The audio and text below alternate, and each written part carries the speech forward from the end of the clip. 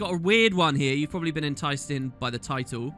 I am currently in a call in Discord with 4 other players. Now, I don't really know any of you guys, but you're all wizards with the Guild Wars economy, and you've approached me and you want to talk about making gold. One of you is the richest person in Guild Wars. So can I do something very tacky right now just to get everyone excited in the video? How much money do you have right now? And what's your peak? Our peak is 1.7 million liquid gold. Currently sitting about like 1.5, so slight drop, but still a drop in the bucket. Yeah, that's a hell of a lot of money, okay? Most people watching this video probably have never had like over 1,000 gold, let alone millions of gold. Okay, the other question I want to ask you is, with how much money you have, do you know who like the second best is in terms of like, because I'm guessing you know you're the richest because of Guild Wars efficiency, right? So are you like a huge step above?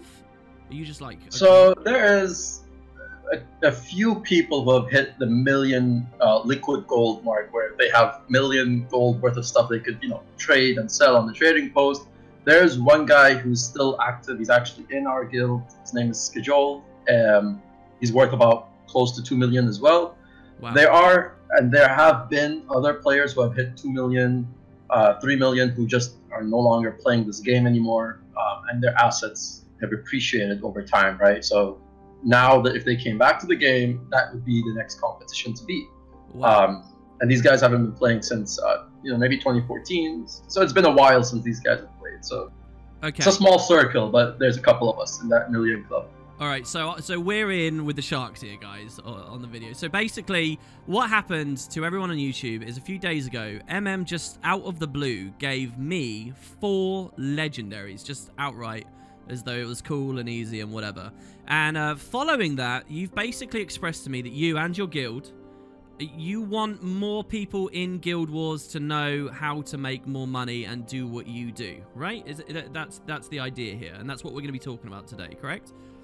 Pretty much, yeah. It's in a sense like a lot of people usually get disheartened, trying to make money in this game, or understanding just like, how can I have 500 gold, how can I get that to 2,000, how can I get what I want to get in this game. A lot of this is things that people don't notice, but you're playing the game, you are earning money as you're playing the game, you just don't know it. And that's part of the things that we'll be discussing today, the 4 of us, and going into details with. Okay, so I've got a question for you straight off the bat, all right? I think intelligent people watching my video right now, I think that they're going to be cynical, and I think they're going to be wondering, what are you getting out of this, right? I think they're going to wonder if you're going to encourage people to touch certain markets and things, and then you flip against them or whatever, and somehow there's something in it for you. So, like, it's very philanthropic what you're doing. This is just pure altruism because you feel like you've beaten the game now? Is this stuff people have to be concerned about, or is it just getting more for all your currencies and it's not necessarily all TP oriented?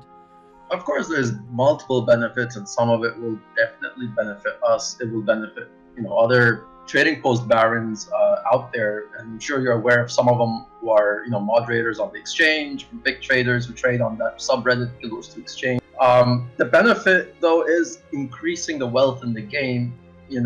Part of the reason why this whole conversation is happening is because we've noticed that there isn't that many, you could call it the middle class of this game. It's kind of missing, and that is what's hurting the game. So, teaching the players how to, it's not that hard to get a couple thousand gold under your belt, go to the trading post, experiment, do your research. That's not, it's more competition in the market, sure, but it creates other trading partners in the economy, right? Out of 1,000 people that watch this video, 5,000, 10,000, if 500 players make something out of this video, that's 500 potential players I could trade with. Zushin, Okaimi, Red here could trade with, multiple other people could trade with. So, and that makes a healthier economy because that means more activity is happening in our game. Okay. Right? So, yes, there's a benefit. I could benefit, right? That means another player, I could make use of their resources, but they're also going to make use of those resources, right? So it's a two-way street. Okay. All right. Well, I think that's pretty convincing. So over the next however long this is, to everyone on YouTube, this video literally is these guys teaching you how they think it's best to make money, and I guess have proven it's best to make money, to hold on to money, and turn your money into more money in Guild Wars. Which, I have to say, going into this, I'm pretty excited to hear, because I've never, like, people who watch my videos know I don't really pay enough attention to this. You know, I'm the guy that does the instant buys and the instant sells, and, you know, I don't scrounge. I've got loads of random economies. I think the other day you pointed out the fact to have 12,000 spirit shards is kind of crazy or something. Yeah, I think that a lot of people are like me, that just, we could do so much more. So I'm quite selfishly interested to hear what you guys have to say. I've got to be honest.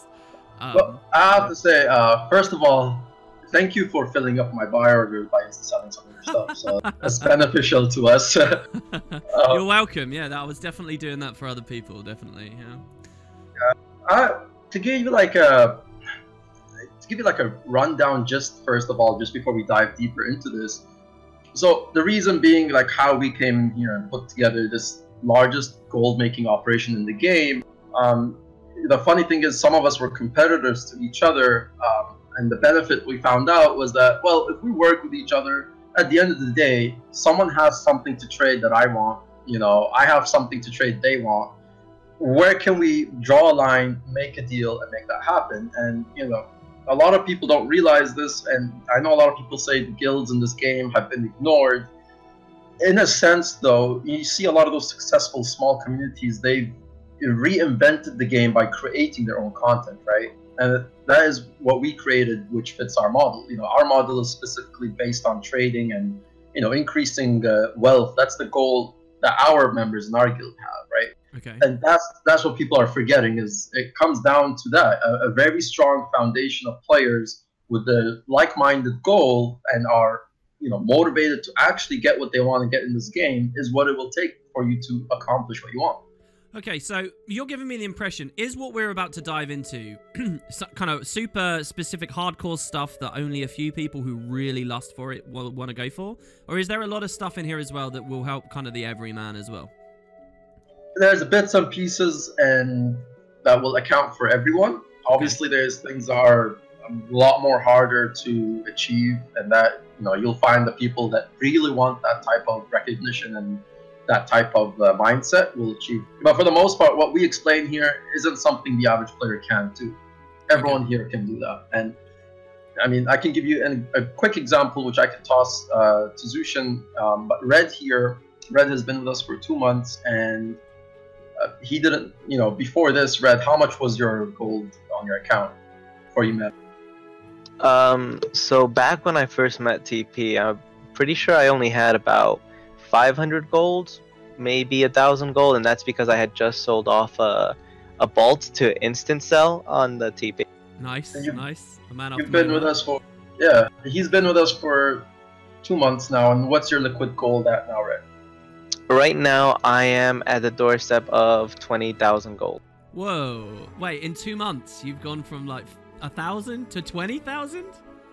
Yeah, it's honestly, it's a lot from listening to Sushin's lectures, finding out what I could do with the resources available to me, and the connections that I had. I've been playing in certain places, like I've been doing raids or things like that, and I didn't know that I had so many things available to me that I could turn a profit on, and at the same time pay, or I guess fuel my friends, get the people that I'm playing with.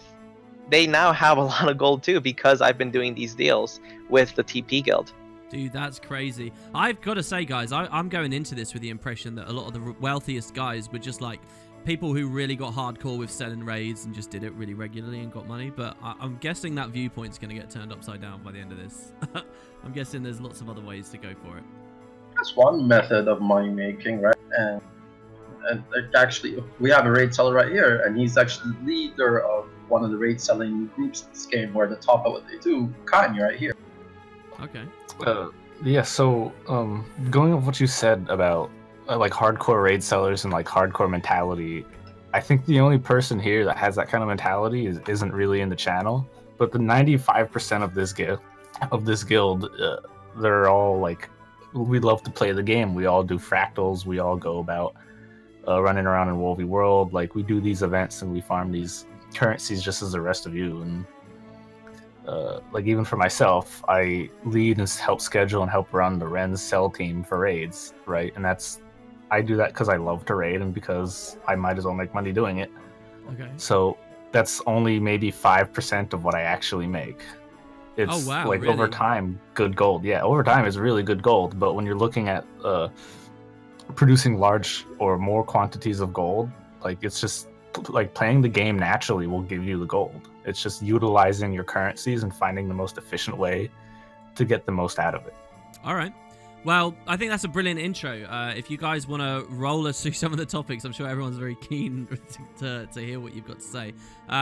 Who do we want to start with? My understanding is, just so that everyone on YouTube knows, each person in the channel right now is kind of an expert or is going to be discussing a different kind of area, right? So it's kind of up to you guys. Where do you want to begin? More or less, we started off, my background is I was a flipper from the start of the game. And I worked my way up to gain a decent amount of wealth. And I got into, server politics and World vs. World. And I started a whole legendary operation there, right? Purchase people's gift of masteries, make the weapon, sell the weapon. And I would loan a lot of those weapons out to guilds that would want to transfer off the servers, right? And they would pay me back over time in certain ways, which Zushin will probably cover, and you'll understand how I make the money back.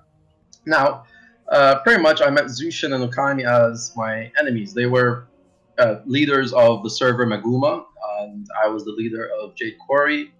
And at first we were noticing that, X amount of weapons comes up on the market. Who does this belong to? And we found out, well, why don't we group together and start our operation and merge it together, right? And we found out that is actually what excelled our money making, was coming together as a guild. Rather than just being individuals on our own, and then from there it picked up to where it was today. We run about 7 million to 10 million gold worth of deals every year between 160 members in our operation, and goes across, and it stretches out to about 2,000 to 3,000 people within our reach. So what do you mean? What do you mean deals? This all sounds very like mafia, very monopoly. What do you mean? When I say deal, I mean I'm talking about, I have a weapon, someone has some materials, maybe some precursors, maybe some mystic coins. What I want those materials to make more weapons, they want my weapon to gain gold and capital on themselves to do whatever they want to do, right? So, example, you have, let's just say you have X amount of T6 sets. The gifts that you need to make the might and magic for a weapon, right? Yeah, or fortune. Yeah, so you say you have a couple of those and you're like, hey, MM, I'd like to come trade that. What can I get in return? And I, for example, say, hey, I have a legendary weapon. And you're like, okay, that equals to the value that I'm okay with. Here's your X amount of sets of materials. I give you the weapon. You're obviously going to sell that weapon because you want the gold, right? For something that you want. I'm going to use those materials to make more weapons, of which I'm going to do the same exact deals with another 5-6 people who I just did the same deal with you. Right. So what you're saying is actually a lot of this is not trading post related. It's specific interactions and deals you strike with individual players. We definitely would need to go to the trading post at some time, right? There's certain things like buy orders that you could only fulfill through the trading post. So what we focused on is we created a trading post network within our community, right? So that at any given moment, if someone wants to purchase or sell something, the first people he goes to is the guild, which is us, because our network, there's always someone that might be looking for said item and might want to do said, the deals that we speak of, right? And in some cases, the trading post acts as a necessity. If someone needs the liquidity and capital, you go sell your stuff to the trading post, right? Because that's the fastest way to liquidate and gain gold, right? Because you can only send 500 gold through the mail. So you cannot really eliminate the trading post, but it serves as a necessity for certain things. Okay, so is a fundamental part of this the fact that the trading post takes a cut, right? It is a gold sink for every transaction, and the idea is a community like yours. Is that the priority thing people are looking for a lot of the time, just to avoid that specific tax that's on the TP? Yeah, it's so obviously you don't avoid the tax entirely. Even when you're trading with people outside the game, you can't deduct the tax because then both parties could take a loss, right? Or one person on the side would take a loss. So but the tax is minimized to the point where instead of paying 15%, you're paying less than 10% of the tax, Okay, right? yeah. And that comes with, you have to negotiate, right? I want to value my item at this price. You want to value your item at this price, and then we come to an agreement where, okay, I'm comfortable with that deal. You're comfortable with that price, and we make it happen, right? So yes, in some sense, you can mitigate the taxes on the trading post. Okay, but that's not the main thing at play here. That's just like another facet of it, right? Yeah. Okay. And then this is where I'd say Zushin, you would come in and explain, our model. Essentially what it comes down to is there's assets, and these are the liquid items that you can trade at any given moment. What we do is we trade them around each other, right? So we're just moving an item from point A to point B to point C, which is player, right? And at some point, some of those assets do go back to the trading post, because eventually it does go back, right? Whoever is that person that lists said item. Mm-hmm. But we keep it in a rotation. It's a circle. Like, the market is our guild, and as long as we keep things in rotation, that is what you're accomplishing, is avoiding that trading post need to go there. Okay, so you essentially have a guild that is its own trading post. It's like a competitor to the BLTC almost, right? Am I crazy? Is this essentially what you're talking about?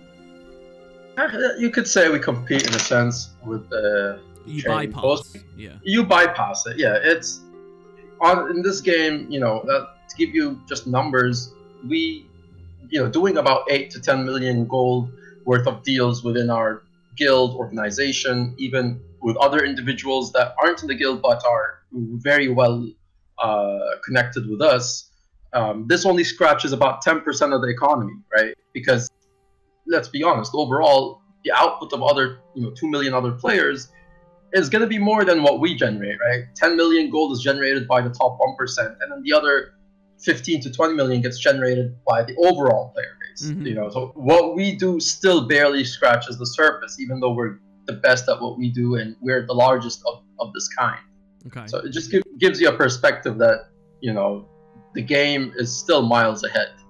Yeah, which is why you're happy to do a talk like this, right? Because if you already had a massive, there was nothing else to share, then it wouldn't make sense, right? But you're talking about there is actually still a lot of untapped potential. Are there a lot of communities like yours then? Or you just described yourself as the biggest, or is this, very fringe kind of Guild Wars gameplay? Because I've never really come across this in all 7 years.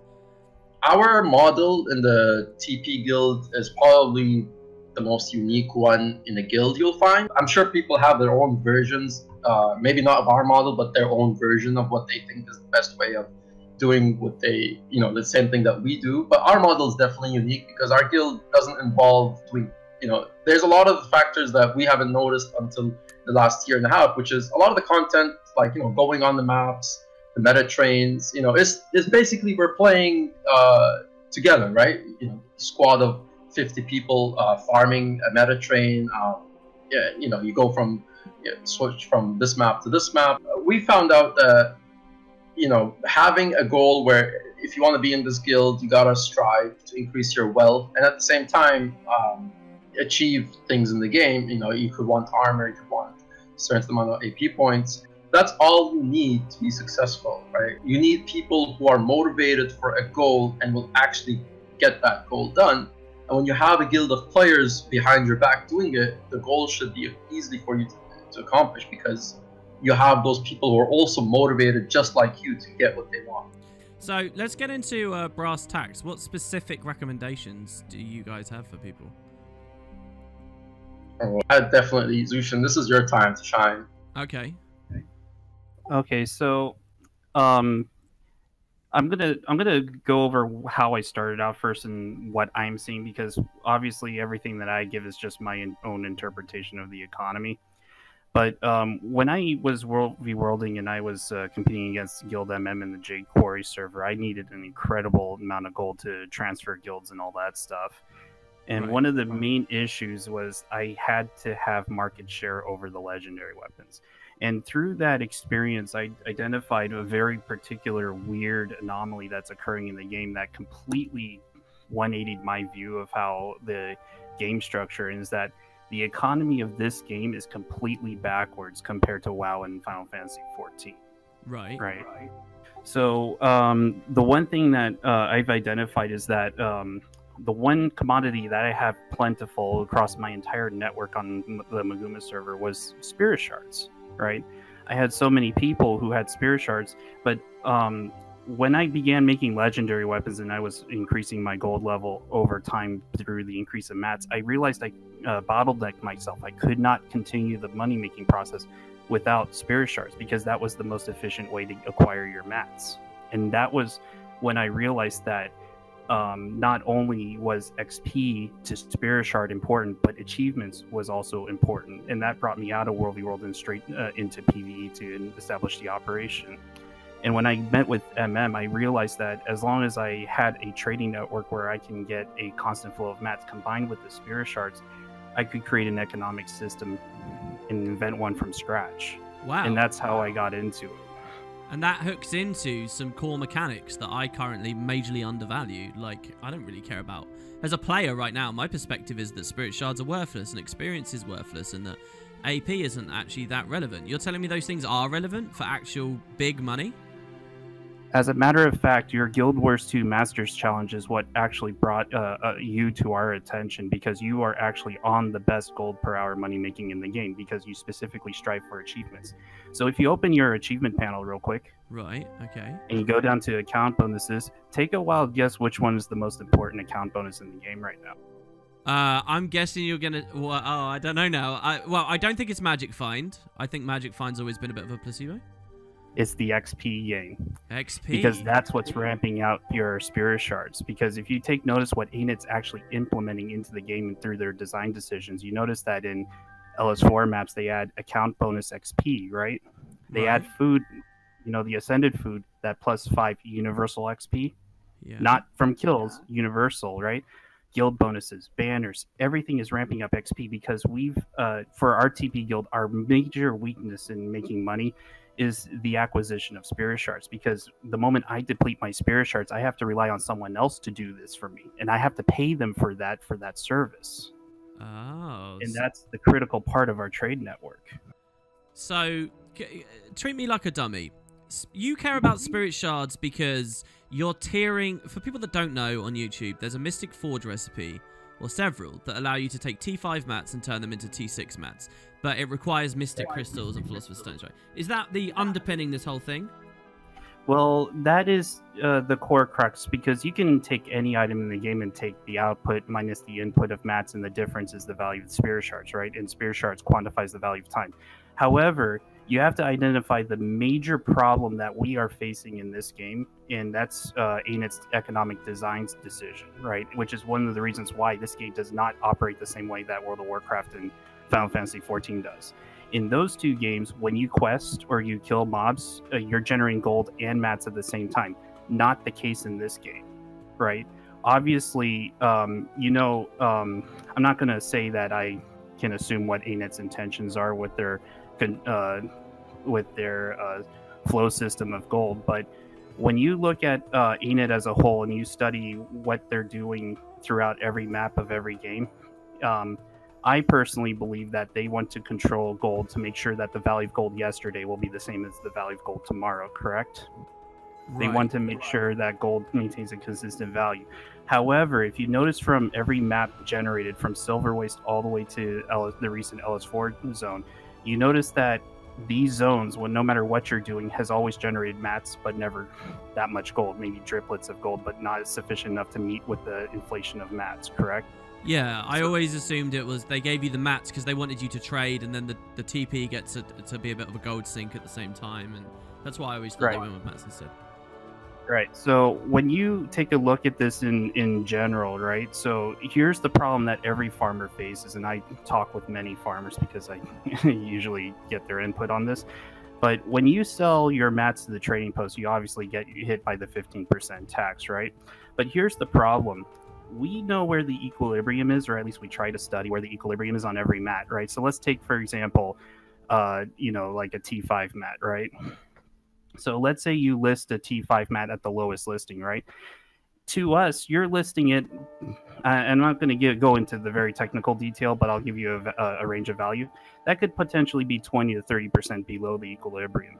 And worst off, if you sell to the buy order, which could be exceeding maybe 20 to 30% below equilibrium, that on top of the tax, for every hour you're playing the game, you're losing 30 minutes of your productivity. Poof, it goes out the window, right? Wait, so you're telling me if I have a stack of T5 mats, I sell them instantly on the TP, I'm losing how much did you just say? Like 50% of... Almost. It really depends on where the equilibrium is, and the equilibrium is determined by the end product of where these mats are sunk into, right? So if we use legendary weapons as a benchmark, then you can actually estimate the value of where the T5 mats are when you start to look at the process of making it. So for someone like me, if I know I have spirit shards and I can use that to make mats and I can buy order stuff, which I know is below equilibrium, essentially how the spirit shard functions is it returns the mat up to its equilibrium as long as you can seek it into an end product that is useful to you. Okay. So in essence, if you go into, say, like powerful blood, for example, so you have 50 potent bloods, you have 5 crystalline dust, you have powerful blood and half of a spirit shard. You know, these things, you have to figure out where do they come from. Potent bloods, you have to buy order that because there's nothing in the game that drops it straight up, right? So when you buy order these, and let's say, for example, you're collecting it in below equilibrium, essentially what the whole process is you're trying to get that back to its equilibrium level by sinking the other stuff in. Crystalline dust, for example, you get it from ectos, right? But we need lots of ectos, and most people fail to realize you can make your own ectos just from the normal stuff you salvage. You can get dust dropping, you can get T6s dropping. You're just saying it's so rare we can kind of ignore it? Is that what... Because they do get generated straight up by the game, right? It's not all coming from Mystic Forge recipes. You are actively creating these mats and you do not even realize it, right? There are many methods out there where you can take simple mats like silk, leather, mithril, elderwood, and turn them into rares as long as you understand where these mats are coming from. And that's what we're trying to help people understand, that they can develop armors and legendary weapons for themselves to meet their play needs without having to exert so much effort, right? Because if they were to sell all these mats to the trading post straight up and incur almost a 50% loss when they do this, and they have to later go and buy back the mats to create the items, they're just double taxing themselves if they decide to sell the end product back to the trading post again. And to me, that's inefficient. Okay, so you're telling people to really think twice before TPing, try to exhaust the Mystic Forge recipes, tier stuff up as much as possible, and put the stuff you generate directly into your goals, and use the TP more as a last resort instead of a first call. That's a philosophy. Now, I am killing my own market when I say this, but, I'm stressing to every farmer that when you look at mats, you need to use the wiki to research where they go into, right?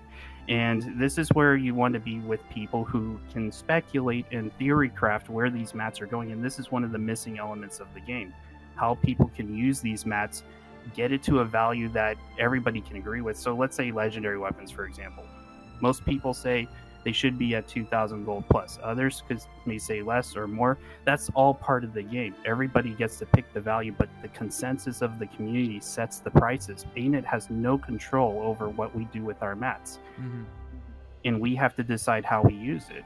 Spirit shards, in my opinion, is one of the most difficult commodities to acquire because we have to trust people to make stuff for us because we just don't have the play time to meet the demand that we have on our side. So you're saying you have such a throughput of items that you're trying to tier up, you can't do it on your account anymore. You don't get the experience. It doesn't come in fast enough. So you have to give T5s, T4s, whatever, to another person, hope that they tier them up, and then you're hoping to get the tiered up materials back. And you're paying them for spirit shards, basically, right? Right, and I can toss this back to MM about this. Yeah, okay. Yeah. On a grand scale, and this whole comes down to just one thing, right? Is this trust, right? You gotta trust that said individual will deliver back the items, and you go on about your day. But when you see some of those farmers, they go 15 gold, I earn 20 gold an hour on silver waste, it's just not enough. And most of these farmers are, like Zushin said, they take up the trading post and they'll insta-sell their stuff, which this feeds people like me, people like other TP barons, right? And even the ones here, Okami Red and Zushin. And you're Yeah. not only just you're not just insta selling, and like Zushin said, like that 15% loss, because you're also taking the 15% hit on the tax. So you're not only getting taxed, you're also losing the potential value of what you could have used those materials for. And in Zushin's case, you could have sent them to someone, converted them, or you yourself could have converted them, right? And you could have reaped the profit even further, right? Yeah. Well, There's- here, I've got a question for you all then. I think for most people, certainly myself, I've always had the sense that when I sell to the TP, whether it's a buy order and it's a sell or not, whether I list it, right? I've always had the sense that I'm feeding someone else's wealth there. Someone smarter than me, or someone with more time than me is putting more energy in, and I'm always losing. I think most people understand that. I think the main thing that people want to be convinced by to get on board with what you're saying is that it's not that tedious. It doesn't take that long. It's not, the scale now seems to be at a much greater degree than I imagined previously. So people are going to be cynical right now listening, thinking, oh, but I don't want to spend hours at the Mystic Forge doing X, Y, or Z. You telling me this stuff is actually way more simple, and it's just that people don't realize? I personally have overestimated how tedious this all is. Do you understand? Because I think that's the main thing people are going to be thinking. Like, I don't want to spend ages standing in the Mystic Forge doing X, Y, and Z. Is that not actually a problem? That's not. I mean, if you can't take 20 minutes of your time just to do a couple of clicking, it's not going to take that much time, right? For example, you need X amount of spirit shards if you need to convert, whatever that you need to convert, right? And that's your play time. And if you're essentially just playing the game, right? Assuming the player has max mastery so that they're actually earning spirit shards per hour or per level up, you're just accumulating all that wealth playing. You're not being forced, okay, I gotta grind 5-10 hours of this. No, you just go about your game, get your XP levels up, if you're running your boosters and whatnot. Okay. And then you'll notice that at the end of the day, you have the spirit shards, which will give you the resources to make said conversions, to make said weapons, right? You also need spirit shards to make legendary weapons. Yeah, absolutely. And is used for a lot of other crafting things that you would need spirit shards, right? I have one more question as well before I let you continue along that I think people are going to be wondering about. And that's, how do you all feel then about ArenaNet's deliberate decision not to include direct player trading in the game, right? Because what you're talking about, this thing about trust, really that was something they decided. They want you in the TP, right? They don't want you direct trading, otherwise they would have had a system. Is that something you're angling for? Should we give him the biggest shock of all, MM? Oh, You can go ahead. okay. Okay, so this is where we need to use what McDonald's is doing, right? So if you look at the business model of McDonald's, what kind of business are What kind are they? Well, what do you mean? You- From you what know, perspective? The fast food chain, yeah. Well, they're a service business. They offer you the service of cooking your food. They buy in from manufacturers and then they give it to you. Right. The thing about that is that is not how they're making their billions of dollars per year, right? On the annual quarter.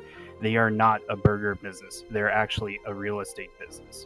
So the concept is no different than, say, like, in ancient times where a king owns land and peasants pay tribute to the king currently. But for someone on the scale of McDonald's, right, their business model is they go and buy land, right? And they use that to make the bridge of the trade between them and the franchisee, where the franchisee has to do business with McDonald's by paying rent for the land that they're leasing to make burgers to sell, right? So they get business, and that's how McDonald's get upfront capital. They use that capital to expand, and so on and so on, right? It's a self-feeding mechanism. For Guild Wars 2 to translate this, right? So let's say, for example, I need your spirit shards. I have to transfer for a particular deal for our guild. I have to transfer 60 stacks of mats to you. And do you think we can do that in the mail system, where you can get suppressed into mails? Not really. You're using guild storage. I understand. The guild bank is the trading platform, which necessitates the need for proper guilds to be set up. As a matter of fact, you see all the World v World and PvE commanders who play every day. Most of our deals are through them. We pay them weapons, they give us mats. So what are they farming out? They're farming spirit shards for their whole entire guild and and buying spirit shards, packaging it, and sending straight to us. It's a self-feeding mechanism. Right. Okay, I'm understanding now. Everything you're saying is starting to click. Right. There's a critical flaw in the trading post, which is, there's a 500 gold cap on the mail. There's also a 10,000 gold cap on the trading post. And that creates a very weird situation. And not only that, but we're also competing with the European community because both trading posts are connected to each other. Yeah, So well, hold on. even Is it weekly? Is it 10k weekly you're trying to say? I didn't know about that. No, it's 500 gold weekly. Mhm. But the listing of the 10,000 gold cap changes the nature of our entire economy, right? Because we can't list anything above 10,000 gold, which pretty much forces us to use mats as a form of currency rather than gold. So Yeah. we completely go off tangent off of what you would expect from a normal player to operate in this game. Well, Guild Wars 1 was the same, right? And I wonder whether ArenaNet knew that going into Guild Wars 2, because we had like the 100 platinum limit, the 1,000, and then that's why ectos were a thing, right? Arm braces of truth and stuff, if you guys played that game. Same thing. Right. But in every design decision of every MMO, and this is just from my observation, they do things for a reason. And one of the reasons is that if they don't put these structural caps in place or limit the way how we trade, bad elements of the game, such as RMTers or people who organize bots or anything, can overtake the game and pretty much ruin the economy for all of us. So I highly think, and ultimately, this is one of the toughest games I've ever experienced to make money in for trying to lever up compared to other games I've been a part of. But ANET has been the most responsible developer of the MMOs I have played. Oh, wow. To focus on helping the players out. The problem is the players are not figuring this out as fast enough, right? And knowing that the guild bank is such an essential, central, important point for all players to realize that that's where the junction of mat flow occurs, necessitates the needs of construction of guilds and communities and so on and so forth. Right. And yeah, you're right. I mean, people are slow. We're 7 years in. And how long do you think your community's been rolling? We got together 2 years ago, right? MM would explain it better than I do. I would say almost 3 years. We'll hit 3 years in like a couple of months or something. But as a community guild, yeah, we've been at this for 3 years. Each of us has been more than that in their own mind, right? As experienced traders. But it goes back to that thing I was trying to tell you, is that when all is said and done, and you see this with players, like, the main thing that we keep going back to is guild, right? A guild is what it functions and what we did, right? Now you have your trading post barons who in the past have, they work individual on their own level, right? Usually a trading post baron, he'll have investments on the trading post, whether it's items that he will flip on a daily basis, weekly basis, or a long-term speculation, right?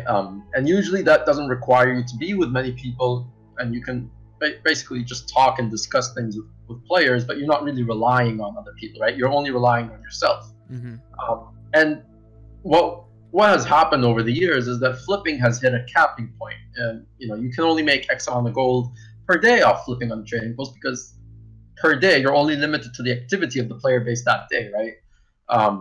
And in a sense, you could, when your investment hits, your ROIs can be as great as even 100% over what you were investing in. But what you come down to limitation is, if you don't have said asset and you would like to find it in the cheapest way possible, well, if you don't want the prices of the trading post, again, you go back to someone, which is your friend in this case, or guildmate, and again, you basically lower your costs when you have people who already have said resource available for you. All it takes is, what do they need to give it up for you, right? And what do you have to give up for them? You're saving yourself that time of putting in the buyers, or you're saving yourself the 15% tax, or they would also save themselves that tax. And again, you go back to that player trading like you were talking about, which creates a system. Now 2 players are gaining, right? It's not just one guy on one end made the money and the other person did it. Right, so do you think it's taken some years to get to this point because inflation has hit a point where these caps are more relevant for flippers, and things move a little bit slower on the TP now, so people are looking at these new opportunities, and thus guilds like yours have started to be born, 5 years deep rather than the first? In my humble opinion, it doesn't take that long to set it up. As long as you have 2 or 3 people you can trade with, you can formulate your own operation. But the ultimately the ultimate manifestation of this system has been the Guilders 2 Reddit exchange, right? Of all the groups and guilds and individual players, and our guild in particular, we all converge on that because ultimately we don't have every available resource. We're not self-sufficient, right? Just for everyone watching, do you want to explain, just in very plain terms, what the Reddit exchange is, the Guilders 2 Reddit exchange is? So the Reddit exchange is pretty much a community of people where we take trades outside of the guild and outside of the. We're able to do trades such as queen bees, chalks, anything like that that requires big type of currency. So there's the 10k limit, and you can go there to make a trade direct with a player outside of the TP, because it's going to require more money than the TP will allow you to do in a single trade, right? That's what I understood the creation of the exchange was for in the first place. Yeah, exactly. Like if someone has a few big ticket items that they want to unload from themselves for some other type of material, they're not going to go toss it into the TP if they don't have the connection of the TP guild, obviously. They're going to go to the exchange, they're going to set up their deal, they're going to be moderated, because there are plenty of moderators in there to make sure that the deals seem fair to everybody. There's a price tag, there's a username, everything's pretty much being accounted for in there, and then a person will come by, they'll see the offer, they'll take it, and you'll do the trade in-game through mail or through whatever other means they can find. Maybe they're in the same guild together, or maybe they can join a guild, or whatever it may be. It essentially they don't really care about your reputation, whether you're a famous raider, whether you're got a certain amount of achievement points on your account, whether you have people to vouch for you. The only thing that you can vouch when you're on the subreddit Guilders 2 Exchange is your trading history in that subreddit, right? They only care is, do you have X amount of trades under your belt, and of course, the more trades give you more credibility that you're trusted on the exchange, and that is the only way for someone to have a credible reputation on that Reddit, purely based on trading activity. When I started on the exchange, I had to go first in terms of sending an item out to people, even though like a lot of people know who I am, but I was at the time new to the exchange, so I didn't tell people, well, I'm the richest player in the game, you gotta send it to me first, I'm credible, right? That's not what dictates whether or not I can go first on the trade. It was all about your trading history, and then you build up eventually enough credibility that people can see that, okay, this person has a lot of posts written on the exchange, I can trust them, right? Yeah, and so it acts as a way to add credibility and trustworthiness when we're dealing with the Wild West of the mail system, right, essentially. So the guys that trade a lot, that they're credible, and they don't have to put up first. The other person does. I understand that. I have to add one nuance to this. So this is an interesting phenomena happening on the exchange. The issue of today is that if we make too much of one thing and dump it on the trading post, you actually incur diminishing returns, because more supply coming in means that prices will drop, right? Mm-hmm. If demand cannot eat that up. What the exchange does is what you're doing is, if you, let's say for example, you have ectos or T6 mats or anything of something that could be useful, and remember, in trade you need safe assets, right? And safe assets are easy liquidity, something that's useful, something that's part of a bigger whole, like legendary weapons, for example. And when you package it and put it into a price that the exchange likes it, right? If the market likes it, then you create a new demand point, and all of a sudden new players or guilds or anyone has easy, fair access to a level playing field. Because if you look at the game as a whole, you market and state, ANET is the state, right? They control the gold, they control the market of the trading post, but the market field, the level playing field, is up to us. Where we take our mats is up to our own decisions. But if I don't want to get less for more I sell into, I got to take it to somewhere where the bulk of it can be eaten up and it doesn't damage prices on the trading post. There's a responsibility we all have to is to protect the market and maintain values that is helpful for both us and the farmer. And that's one critical element a lot of people seem to forget when they play the game. I mean, I just wanted to bring it a little bit back to, the exchange, and it's like you said about how Dealers One, that was basically it, right? Direct player-to-player trading. Now on the exchange, I do want to say to anyone that's out there on the exchange, like I said, number one rule on the exchange: nobody cares what reputation you have in the game. You could be the richest player in the game, and you could have 0 trades on the exchange. You still have to go through protocol, right? And if you take the necessary steps, do your background check. This is just a fair warning. Please click on people's names on the exchange, check their trade history, how many posts have they put up. And the worst comes to worst, if you feel like something is off about the deal, use a middleman. There are vouched middlemen on the exchange who are also trading post barons and are very trustworthy in the economy community, which is, they set up this exchange to give us this access that we were missing in Guild Wars 2. And the exchange is just a 2% fee, but that fee is what could save you from being scammed. So please don't, trade someone just because they tell you they have a certain reputation, right?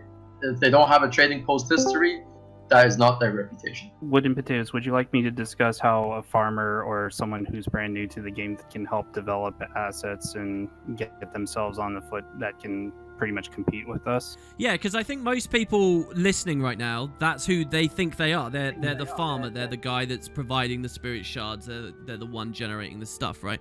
So yeah, how does a person like that, the average person, get money out of this? So there are 2 things that they need to do to turn their account around to get themselves to a level where they can basically gain momentum in the game. There's first off, you have to understand that when you sell mats, you need to understand if you're selling to buy order, you need to make up with time, right?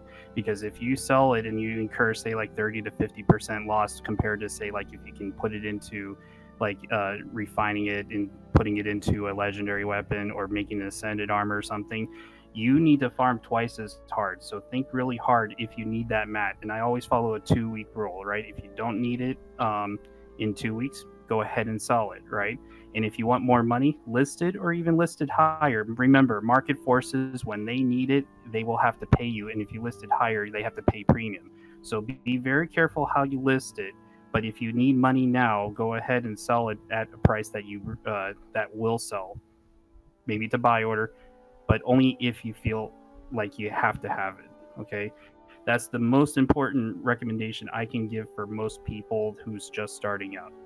Secondly, and also incredibly important, max your masteries. I cannot emphasize, as a farmer of this game and a part of the commander of the LS4 train, you have to have maximum Quarteria, POF, HOT masteries, whatever, right? Because if you farm and that XP is not going anywhere, you are losing money, okay? You may not see this now, but when you get into, say, crafting, for example, crafting your legendary weapons for yourself or for sale, whichever, you need those spirit shards, and if you have to pay someone to do that for you, you have to give up gold for that. That could be saved if you actually focus on getting your masteries maxed. Right. And I did this deliberately, by the way. Yeah, I think that's really good design. I'm loving what I'm hearing. I'm loving that it matters getting this stuff rolling, and that it should be a big priority for people, because I haven't felt that way before. Each map has their own strengths and weaknesses, right? Because when you play, you need to play for to your strengths of what you need. So let's say, for example, I'm interested in spirit shards and I want to farm more spirit shards. That means that I have to play maps where I have to accomplish achievement points to accelerate my spirit shard earning, because every little bit of XP helps, right? So if you go to your achievement panel and open up, say, Silver Waste, right? General and Silver Waste, almost 90% of the farm, the rebuff farm, also is attached with achievement points, right? So you have to keep in mind, these maps are not designed for just farming your life away for pennies to the dollar. You have to accelerate your achievement points to ramp up the XP earning, right? So if that's the case, right, this is easy mode, for example. And if you go to collections, say you go to collections and rare collections and bioluminescence, for the armor collection for Silver Waste, that's hell mode. Right? because there's a great deal of achievements attached to bioluminescence, and one of the components needed to complete this are the Living Story 2 achievements, right? And that's a lot of achievements right there. So you see there's an escalation of ramp up if you get more deeper into these maps and study it. Every single map that ANET has made has this level of depthness into it. If you can complete it all, the reward is you just ramp up. So if you think of maps like, gold per hour and raw mats you generate as minimum wage, how do you get the how do you climb up the ladder? You got to ramp up your achievements. Right. Same in the real here. So you're saying the more achievements people have, the more AP, the more XP gain, and that's just like, are you saying it's like exponentially better almost? It's like it's really, really, really important to just get the absolute max out of every map just for the sake of AP into XP gain? Having this little XP helps. Would you like to know what my Spirit Shard holding is? Right. Your holding is in That's how many you holding have? back. Yeah, would you like to know my Spirit Shards? Yeah, let's hear it. I have 12. Okay, you have 12. Okay. And every time I make 200 Spirit Shards, I can make a weapon. Or maybe 300 if I have to focus on the clovers, right? And that's the severeness of how I have 500,000 gold worth of mats on my account, but I can't convert it into something useful unless I have those Spirit Shards because I trade in weapons. Wait, before you go on, I just want to know, what's your XP gain then? Because I think a lot of people know or will be thinking about their own at the moment. And if it turns out yours is similar to theirs, they're going to be really excited and think, wow, I can do this. Like, I got 45%. Do you know what yours is? Well, you're way ahead of me. I'm at 26,000 achievement points, and my XP gain, if I go into my Panel. Achievement point panel real quick. I'm sorry, I'm trying to find it. That's 30% for me. Okay. Wow. All right. So I feel like I could, get a lot of this. Right. XP boosters of any kind, such as from food, sended food is really impactful. I cannot emphasize how significant that particular booster is in World v World and in PvE. But that food helps. The infusion in your amulet helps. The plus 20 XP per kill synergizes really good with some maps like LS4, right? Like for example, Jahai and incursion farming. Yeah. There's lots of mobs there, Dragonfall, things like that. These maps are designed to meet the demand of what they expect from what players are expecting, right? So when ANET, I've always had the idea that when ANET is looking and designing the system, they're data driven, right? They have to see what's in our banks. They have to see what our output and input is on each character. And they always add in something that they know the community needs. And one of the things that our operation always needs is XP. So thankfully, we really love ANET, right? We love all their design decisions with these new maps. Because they keep pushing XP out. This is cool, man. It makes me think of all the XP kind of techniques I would use to quickly level a character, like with kill streak boosters and stuff, and killing ambience around Cortirian maps that give you loads. You're telling me that actually has meaning even after you're 80, and even, that's crazy.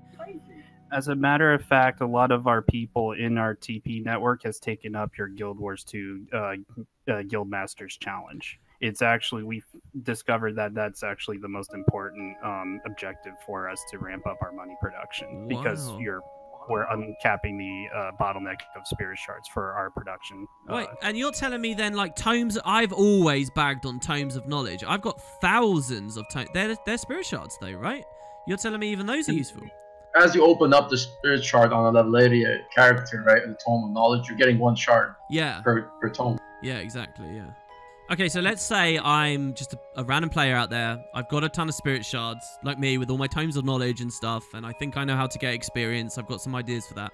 How do I know, like, how much I'm going to sell a Spirit Shard to? Like, I'm going to go to your community or communities like yours. How do I know how much I get for each of those? How's that all come to?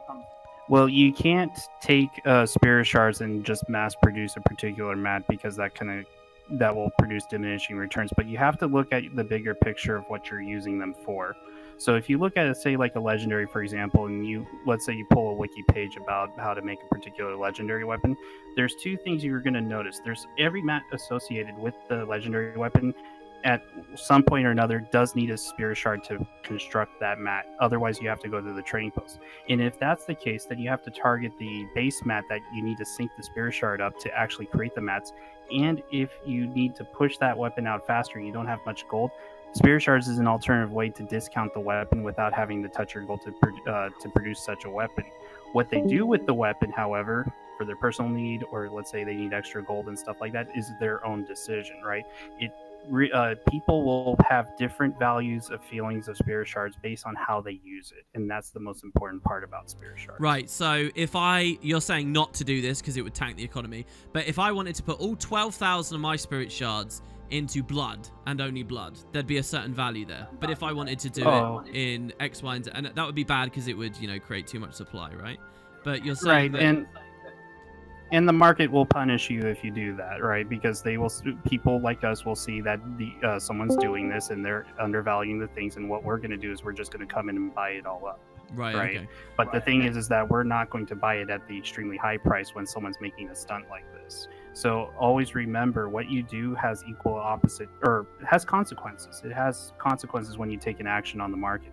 If you put too much in and get too greedy, the market will come in and punish you, because it's people like us and players and all that stuff who actually sees, it's like going thrift shopping, right? If I see a value that's undervalued, I'm going to buy it up. But if I see something that I know it's not worth it to buy it right now, but it's maybe worth it later, I'm going to hold back. So people need to realize the market is a living entity. It's an aggregate of millions of players all looking at the same thing. So put this into concrete terms for me. What do I do with my spirit shards? So if I were to give the biggest advice to most people and that's watching this stream, I would recommend running a map completion. Okay, because one thing everybody knows is you can't make a legendary weapon without this, especially if you're not developing if you don't have many assets to work with, right? And the thing is that world completion does two things. One, it gets you more mechanically associated with the game, because most of the hearts does give clues to farming techniques, right? For example, your Boots Bad Builds videos that you are part of. Yeah, absolutely. Some of your builds actually makes world completion a complete joke, right? Right. And a quick hint, Deadeye, cough, cough, right? Okay. But, I'll be sure to let Boots know. Yeah. So, but Boots, actually, as a matter of fact, Boots has been a very big part of our development in the TP guild, so we would like to meet him at some point. Oh, wow, I will let him know then. Yeah, his builds have been incredibly valuable for farming in particular, because we've been going into really tough farms where you're getting damaged nonstop and we need sustained builds, and Boots has been putting out some magnificent builds that actually assist us with our farming technique. Okay, cool. So you're saying to do map completion, because the only way the gifts of exploration can be made is from map completion. You can't get around it. So when you have a map completion, that enables you to sync your mats to maximize the value of mat. For example, let's say, we get a map completion, we use our spirit shards to produce mats at the cheapest rate possible, right? Because remember, we're all profiteers, right? In essence, what you're actually doing, as long as you're combining spirit shards, your playtime with this, you're taking a 40 copper mithril ore, putting it into, say, like a gift of metal, for example, for whatever legendary weapon. When you sell it post-tax, you're actually amplifying the return back, right? And when you, sometimes it could be double, right? You probably get 70 copper post-tax backs. That's way better than selling the mithril ore at 40 copper lowest listing and getting through maybe 33 copper back. I can't remember 15% of 40 copper, but you see there's a very big wealth difference between someone who actually uses the mats for a purpose versus someone who's going for the quick buck, right? So you're saying one of the big principles here is don't sell the mats directly, turn them into something, and then the return is so much bigger. This creates a very new, this is one of the missing game elements of the game, is that a lot of people love to theory craft, but what people tend to miss is that they also have to theory craft about the flow of mats in this game. What is it adding to the game? What are they taking out? And all that stuff, right? And you need to find out where the sources of these mats are, because if you start to understand where they are and stuff like that, you can understand prices, and then you can understand, whoa, I can actually double my money if I do it this way. It's all about efficiency. And that's the missing element of this game, right? Well, what do you mean it's missing? You're saying to try and predict upcoming patches and what the devs might, might flood the economy with or might ask it for. So you remember when Istan came out and Volatile Magic was the name of the game for money making back then, Right? Where you can take, use that, buy leather and trophy boxes and sell it straight to the trading post. What was the byproduct of the trophy box? What do you think that was? I can't It's always remember. a I didn't really T5 participate in it. What was it? T5 mat, because you can either get a T6 or a T5 mat, right? Right. And people would sell that off because they don't know what to use it for, right? And so these T5 mat went to rock bottom, and what that did was it manipulated the Gift of Fortune prices, and all we had to do was combine a Spirit Shard with the T5 mats to pump out very cheap Gift of Fortunes. That greatly cut down the cost of a legendary one. So the game flooded with T5s. The average player just wanted the convenience or didn't know that they could use Spirit Shards to transmute them into T6s. So you do that. You buy it off the TP, you tiered it up, and all of a sudden Gifts of Fortune are way cheaper. But the everyman lost out because they weren't thinking. They didn't know these. Yeah, an astute player who actually understands the legendary system would see that there's a devaluation of a particular mat, and they have resources such as holdings of Spirit Shards, maybe holdings of Ectos. Ectos are a very important part of the economy. It's an oil economy. If you have such mats and you see a phenomena like this that ANET is actually allowing to happen, you can take advantage of that.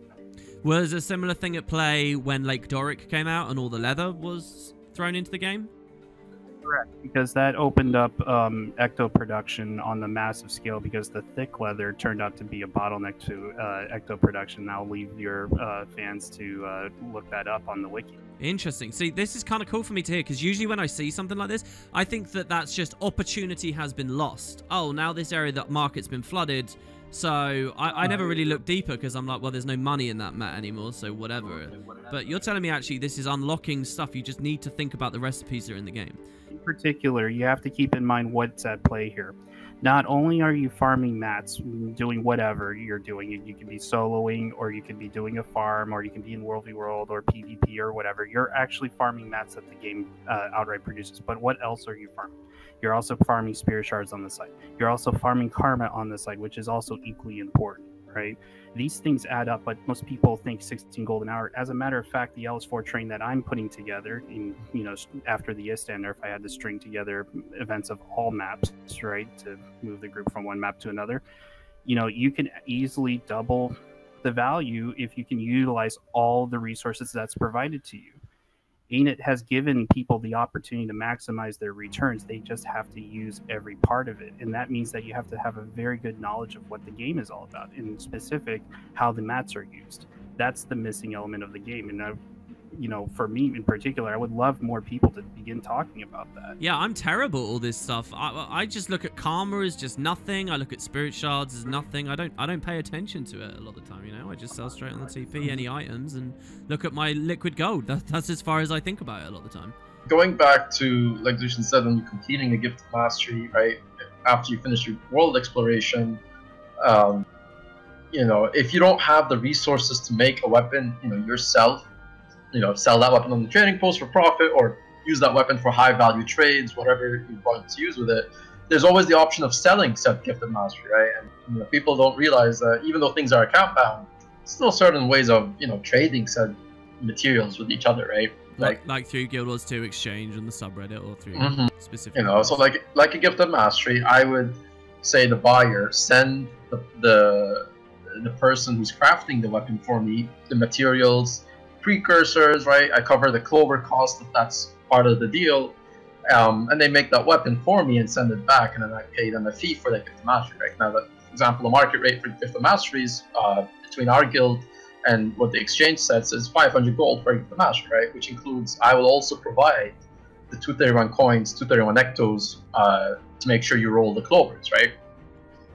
So just to be clear, for everyone who might not be following along, if you get map completion and you get a Gift of Exploration, which allows you to get a Gift of Mastery, so that's you're putting forward your Karma, your Spirit Shards, your Gift of Exploration, you can sell that to other players for about 500 gold, because they don't want to do it, so they'll send you the pre and all the mats, you craft it and send the legendary back, and you've just netted 500 gold, right?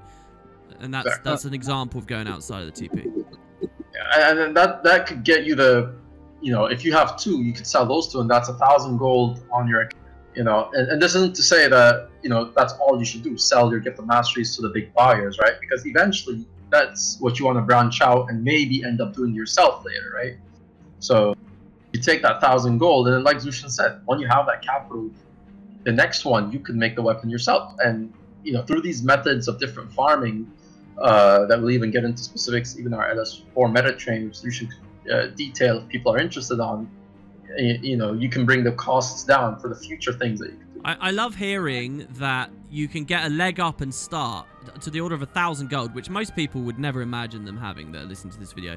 I love hearing that this is possible from stuff that is as casual as a map completion. Like, most people do a map completion, Map completion is like one of the most standard things. And here you are saying you can really get started with the economy right here with this big money. Like, people are going to be excited to hear that.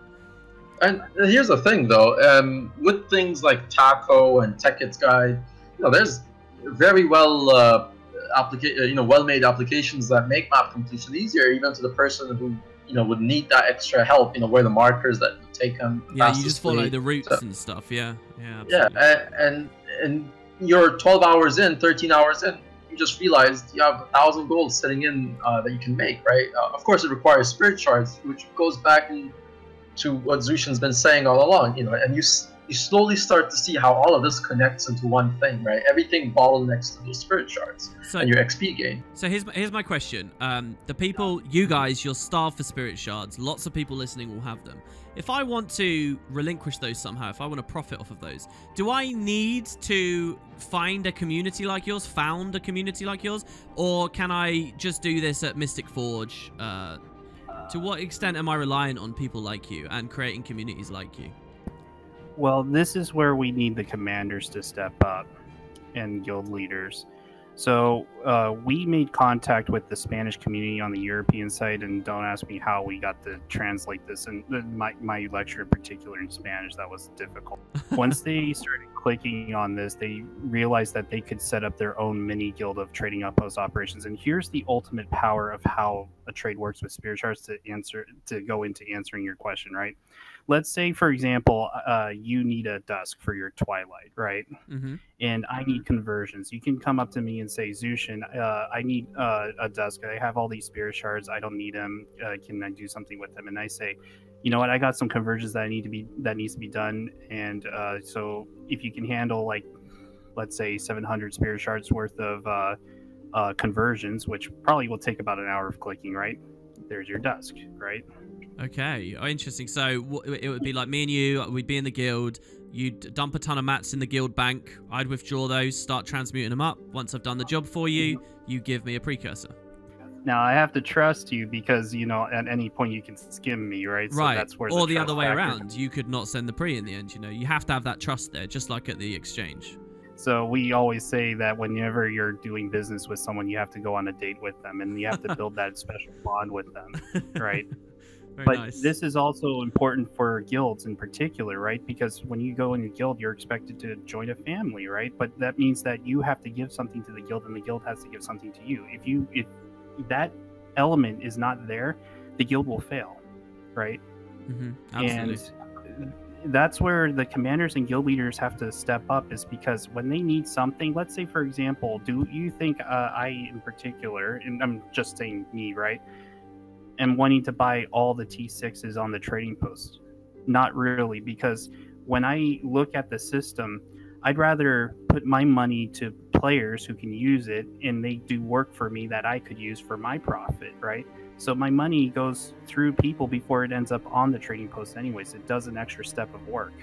Right. So are you actually advocating the regular guilds, because there's going to be loads of those casual guilds, just groups of friends, world versus world guilds, raid guilds, fractal guilds, like my own. You're advocating even communities like this should get involved and look at trading spirit shards among one another and dealing with transmutation in this way, because you can profit on it without even being wholly dedicated to it. It's not even without such a most of these details, just as a guild, before you think of selling said item, go ask a friend, go ask a guild member first, you give the opportunity that someone in your community might want it before you give it to the trading post and someone else from another community gets it. You know what I mean? I see. I hear you say that. I get the principle. What I'm cynical to is that really going to be worth my time to mess around with that and socialize and spend that on such small scales? Like, surely it's only at massive scales this stuff becomes relevant. Is this just efficiency? For you have to start somewhere, though, right? You take us back 3 years ago. We weren't at the scale that we were today. You know, right now we're like an empire. 3 years ago, this guild started with like 12 people. I maybe had one conversion every other day. I maybe had 2 gift of masteries that were sold to me at a week's notice, versus today where most of us are doing multi-level deals. Actually, let Red tell how he made his money. I think his deal would give some insight to this.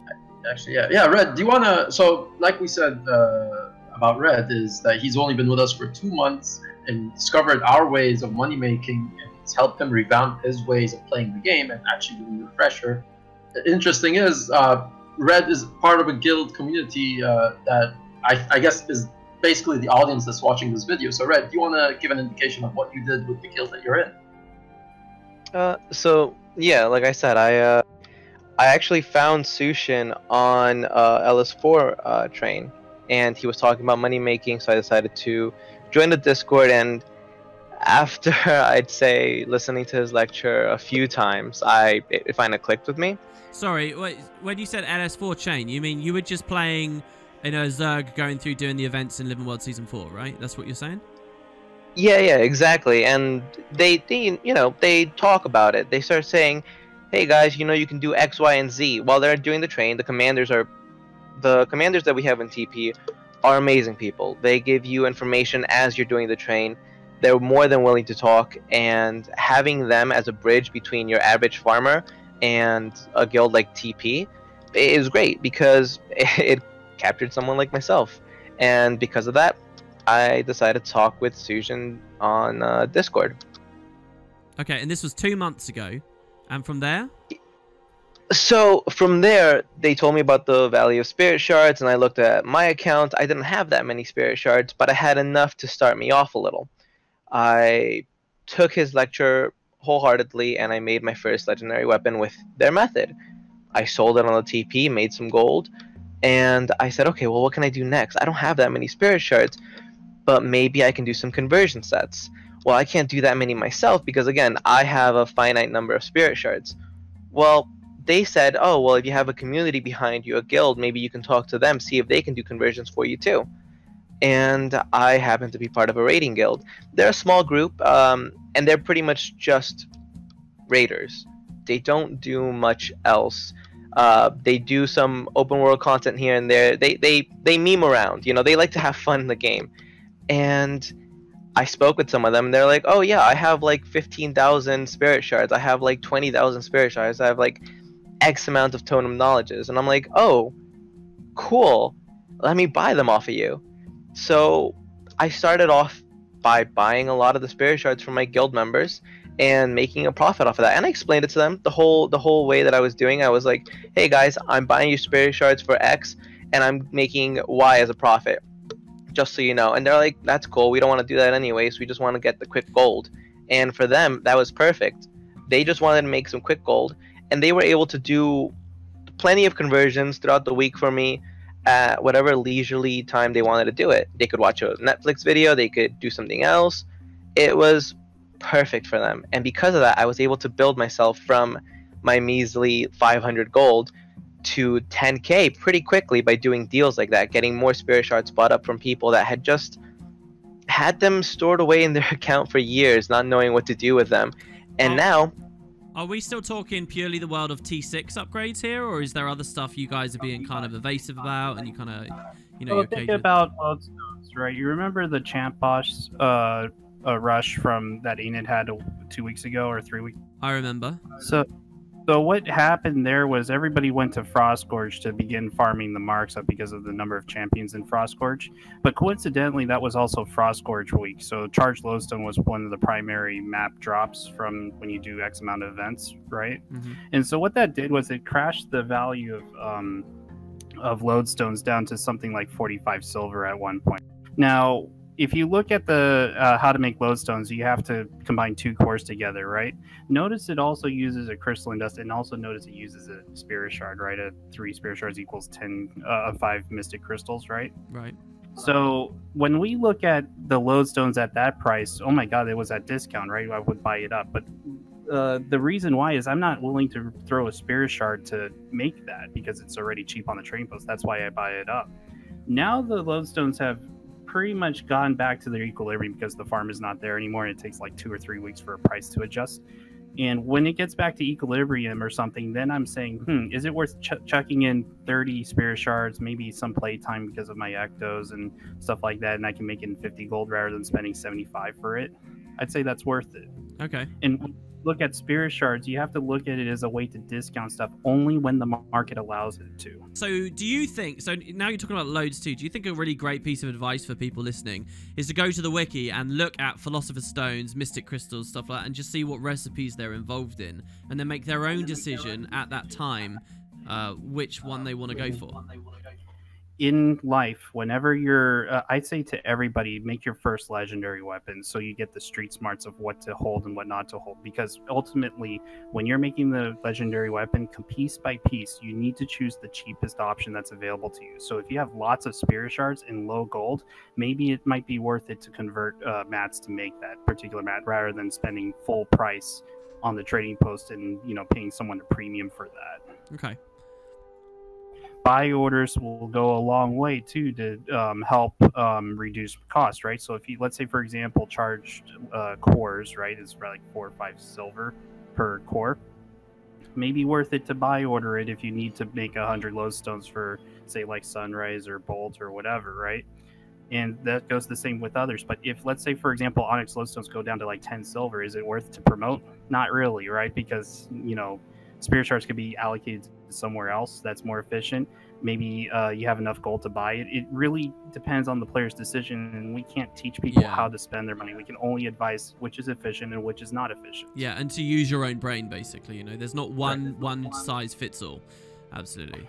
This is one of the reasons why, to us, gold is not really that important other than buy orders, right? We don't need that much gold to increase wealth, right? We base our wealth based on liquid holdings, which means, you know, the accumulation of mats. And we need more mats because, you know, say like for example, Chak Infusion and Confetti. The problem with these items is items are exceeding 20,000 gold, and we can't trade with gold when it comes to that. We have to use mats to trade. Right. And because of that, the nature of gold has changed. Gold is not a priority for our guild. We prioritize mats and the accumulation of mats. So back to Red's story. You started this with the conversions. Is that the whole story? And now you're 20,000 gold richer in 2 months, or is there another layer here? No, there's a few other layers here because now, okay, so you're taking a group of players, a small group of players. Again, we're raiders, so we only need like 12 people max in our guild. Now you're taking our group of players, and I'm like literally chucking gold at them. They're making more gold as a community. They're making more gold than I was making. And I was perfectly happy doing that because I knew the amount of profit I was getting. And they were like, oh, let me get mail capped. I want to get mail capped a week. Every week I want to have 500 gold to pick up from the mail. I'm like, yeah, no problem. Just do this for me. And at first it was just spirit shards, right? This was their quick, easy gold. After a while, they started noticing, okay, well, our spirit shards are going to start getting lower. Hey, let's go do dungeons. Let's go do other events. Oh, let's run the LS4 train with you guys, and let's get big numbers. Let's try to see what we can do. Now, my raid community, they are playing the game a little more. They're doing map comps for me, so I'm buying up their map comps. They're buying up... So for instance... one person is selling me a map comp, right? We already stated that it's 500 gold. And they're building Exordium. I'm going to pay them Mystic Curios and Amalgamated Gemstones because I'm helping them get what they want. And all of a sudden, they're like, oh, hey, I need a precursor. Or, oh, hey, I need this, I need that. And I am more than happy to provide a link between the TP guild and the mass amount of resources that is MM and the guild, and my small community that is now able to build up their assets, build up their gameplay, they now have a tangible goal, a much easier goal to achieve, rather than before it's like, oh well, building a Gen 2 legendary weapon is going to be really hard, like I need to farm a lot of gold. A lot of them would just, you know, grind over and over and over and get their X amount of gold a week from the raids and do whatever possible, and a lot of them got taxed out by that. They didn't want to do that anymore. They hardly logged in anymore. Now I see them logging in all the time, doing random stuff, map breaking even. They're just having fun in the game because they have found something that makes the game easier for them, makes the game a little bit more accessible for them. And I feel like if TP has brought anything to my life, it's being able to help me enrich other people's gaming experience. And it's been the ability to say, hey, you have this problem, I have this solution, so I want to make sure that your problem is no longer a problem and that you're just playing the game and thoroughly enjoying it and doing content. There is so much content in this game that I feel like is so untapped. It's so left behind. It's like, oh, you know, it's a dead game. No one wants to play this anymore. There's no content. The creators don't give out anything. That is such a lie. there are so many things to do. There are so many achievements to get. There are so many community-driven things. And like I said again, you don't need a huge group of people. You need one or two individuals that are playing together, maybe a bigger group of 5, whatever it is. They now have incentive to want to play. They now have a goal that is within their reach. It's not something that they can never get to. It's not something that, you know, is being barred away by a massive price tag. To word this in another way, are you essentially saying experience is worth so much, and experience is generally more fun to get because you can get it from so many places, that people are missing out on what it really means to enjoy the game? Because you just mentioned dungeons. Like, dungeons are good for experience, if I remember. Probably better than raids, right? Because of all the trash kills. Dungeons, achievement points. Like a dungeon frequenter, dungeoneer, you have to get that done. That is such a huge amount of achievement points you're missing. That's cool to hear that there's profit in dungeons. And so is that essentially what you're saying? Legendary weapons. Okay. And yeah, you need those for legendary weapons for the tokens of the dungeon. So people are now running dungeons over and over again, and it's like there's just so many things to do now with having that connection. So what I'm hearing so far is 2 big things. One, legendary weapon crafting, and, you know, getting gifts of exploration, getting the tokens so that you can essentially sell gifts of mastery and so on is huge. And I'm hearing that spirit shards are, you can sell those at a premium. You can utilize those instead of just dumping your mats around on the TP. You can utilize those in a really big way. Right, and it's the guild's responsibility, commanders and all that stuff, to maintain this proper environment. So one of the important things that we did in the guild is we set this value spirit shards to a certain value. Right now, I can't give that out because you know, I think it's unfair to a guild like ours. It took us 2 years to get to this number, but every guild can start somewhere and begin deducing where the sweet spot is for trading with between farmers and barons, right? Right, where you get the maximum number of people interested in selling and the maximum number of people interested in buying, right? You can just find that out amongst yourself. Now, if you have a trade network and a supply of credit, let's say, for example, I got a map completion, I have a precursor, and I'm missing some mats, but I really want to make the weapon. I don't have enough gold, right? Right. Someone like MM, and I'm not saying every guild has this, but someone like MM can just give me a legendary weapon. I can sell that, and I can pay him back for his contribution. Now, I may have to throw so, you know, like a conversion, maybe 60 spirit shards or something to help him out, right, as interest rate, but I'm willing to accept paying some of my playtime to just get the ball rolling into the next project I have, right? Mm-hmm. So, but the fact of the matter is if you peg the spirit shard to a particular value, which is the playtime value, then all of a sudden everything matters, right? Because you know that you're building equity, and let's say you build a sufficient amount of spirit shards, well, you can either make legendary weapons, or you can produce mats and trade with someone like MM who's, you know, buying stuff, or you can take it to the market. But always remember, choose the cheapest option to make stuff, and remember, protect your markets. You can't get too greedy. You put in 1 billion powerful bloods in the market, what is that going to do? we're just going to wait until that goes to 0 and then we're going to buy it up, right? You know, So the market will diversify. react to you. Yeah, you cannot go into a market thinking that it's predictable in a certain way. When you do something to the market and you get too greedy, the market will bite back. Okay, so are you hoping that people who watch this video are going to have their own spirit shards and they're going to want to sell to you guys specifically? Or is that more of an internal thing to you guys with your price that you're not really interested in looking at other people that you might not be able to trust? So you're hoping they're going to set up their own things?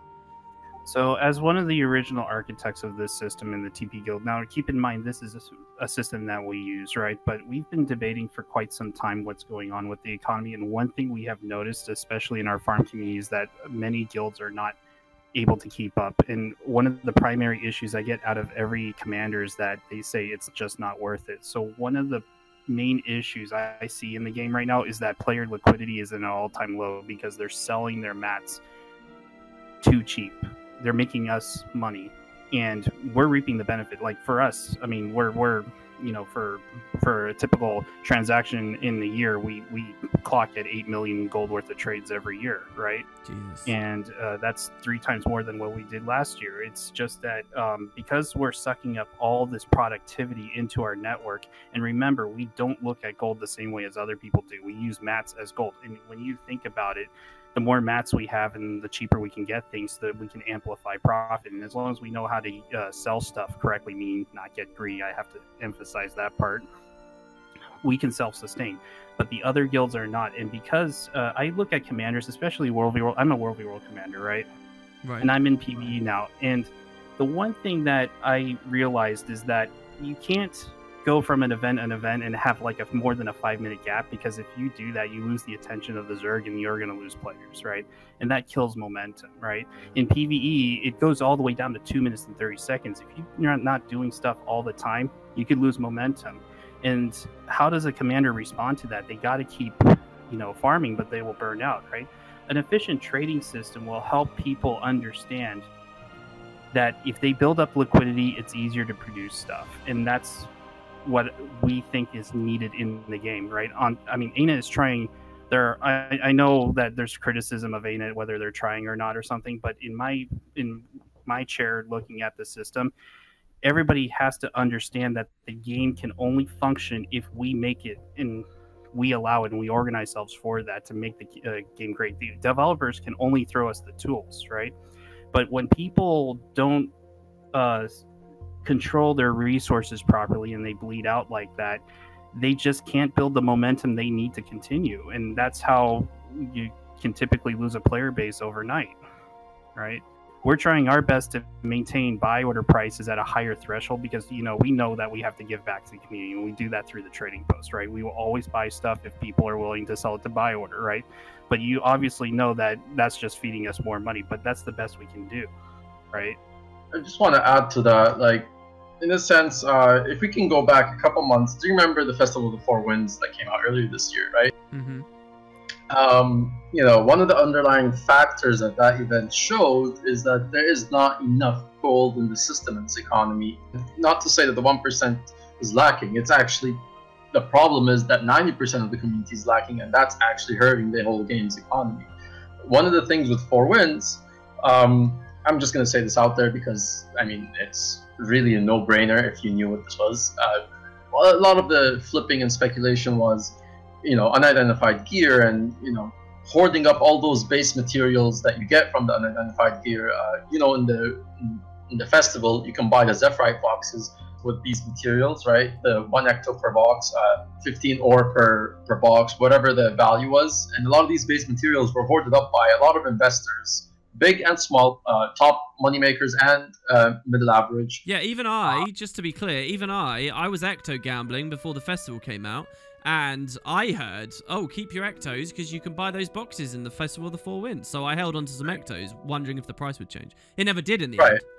It didn't, right? Because what people's expectations were that the ectos will rise in price based on the activity level of the players, right? This event, the necessity of this event was that the more people gamble, the more the market will move and the more you'll make an upside on your investment. Right? That was the speculation. Now, when the event came out, there was apparently not that many players that came back for the event, and there was not that many people who had enough gold to even gamble. So one thing I think happened with those boxes was with Dragon Bash before, they devalued a ton of previously really expensive exotics, and those were devalued in the Zephyrite boxes as well. So the gambling was less lucrative when the festival came back.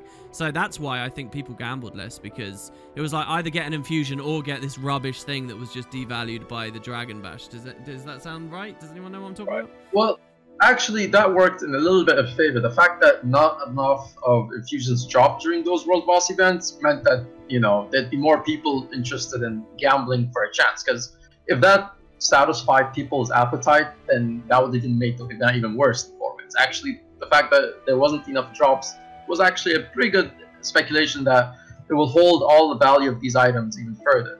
Right. When the event came and there wasn't enough people gambling, there was a a lot of people might know about this, but there was a 24 silver ecto wall that was on the trading post, and that was about just over 2,000 stacks of ectos listed at around the 24 silver price range and over, and that's about 100,000 gold.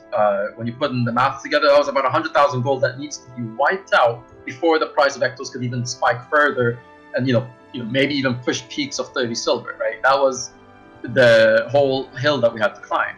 Right. Now that did not happen. We in fact did not even scratch the 24 silver wall. So the fact that we didn't manage to break some part of the wall, we couldn't even scratch the wall, was a very big issue that the economy that has no money into it, right? You could have all the gold in the game, and if there's not enough on the other side to do anything to trade with, you're eventually going to get your stuff devalued because you don't have anywhere else to put your investments into, right? That event showed that our game is lacking, and the middle class of this game doesn't exist in some way, right? You always talk about the 1% and then the rest of the 99% of the player base, right? That's usually what's talked about. Well, so there's one thing I can't quite wrap my head around. On the one hand, you're telling me that you guys are so good at this and you're able to earn so much money off of people doing these instant buys and instant sells that now there's very little left. So you want to help people out so that, there is not such a big discrepancy, right? It sounds like that's what you guys want to do. But isn't that going to cut into exactly what you're doing? Doesn't that... No, that would just make more activity appear on the market, and more activity would happen if there's more people doing this. It wouldn't necessarily... Yes, competition is bad if you're trying to make profit, but competition is also good because if you're the only person on the market, are you going to handle... Do you think someone like me, and if you put together the other people have 1 million in this game, do you think 3 of us could actually sustain the market by ourselves? Absolutely not. If a whole guild that conducts 8 to 10 million gold worth of trades on a yearly basis is telling you you can't, Yeah. No one person in this market, even if, the extent of the damage I could do to a market was if I was to, for example, put everything in my account out on the market. That would crash the prices maybe for 3 months, 6 months, and that would be a scramble for everyone else to figure out what's actually valued at what in those 6 months. But that's the extent of the damage I could do to a market. There's nothing, and after 6 months, the market corrects itself. Yeah, right? An interesting example even I know about with this is about a year ago over on the Guild Wars 1 subreddit, and the economy there is, running away. There was someone ludicrously wealthy who just tried to dump all their money in lockpicks or ectos. Just this one person with an obscene amount of wealth. And they did. They crashed the economy for a while, but eventually it corrected itself. One man can't hold back the tide. And that's someone who went crazy, if I remember rightly. It was a ludicrous number. So you don't think you actually have that much power to hold back, or fully monopolize in the first place? I have power in a sense. I can make something worth something if I want to. I could do this, or I could trade things in ways that, and I can bring my costs down in ways that other people can't, because I have all the I have a bank under my that I could use as my account. But in a sense, yeah, again, the economy is all. There's a saying that Zushin says, and I think he says it better about the market's rationality, is that the market could be irrational far longer than you can be rational. You know what I mean? Right. So, and that applies to all the other barons, and any other baron that you bring into a podcast in the future will tell you the same thing. Not one person can control the market. You can control a certain investment that you're speculating on, but you try and expose yourself by trying to play and screw with the market, you show your hand to someone else, right? Someone's going to see what you did, and you just expose yourself. And you might make the profit in the short term, but in the long term, you might risk your market share. So what you're trying to do, what all of you are trying to do, and the information you're putting out right now, is you're trying to create a middle class so that there is something for you to bounce off of in your own, your own attempts to accrue wealth. The middle class that would be the next first class. You know what I mean? There was a huge reign that was taken upon this guild 3 years ago when the top moneymakers, some of them quit the game. People who at that time having 300,000 gold was, meant a lot of money. At that time, that was the, factors of our game. And they gave the reins, and we took over those reins in the sense where we stepped up as a guild, as a community, the largest trading community in the game, to make sure that, we got what we wanted in the game. But at the same time, we elevate the game in a different economical sense, right? And same with a lot of the barons who are, not in the guild, but also connected with us. They affect it in that way.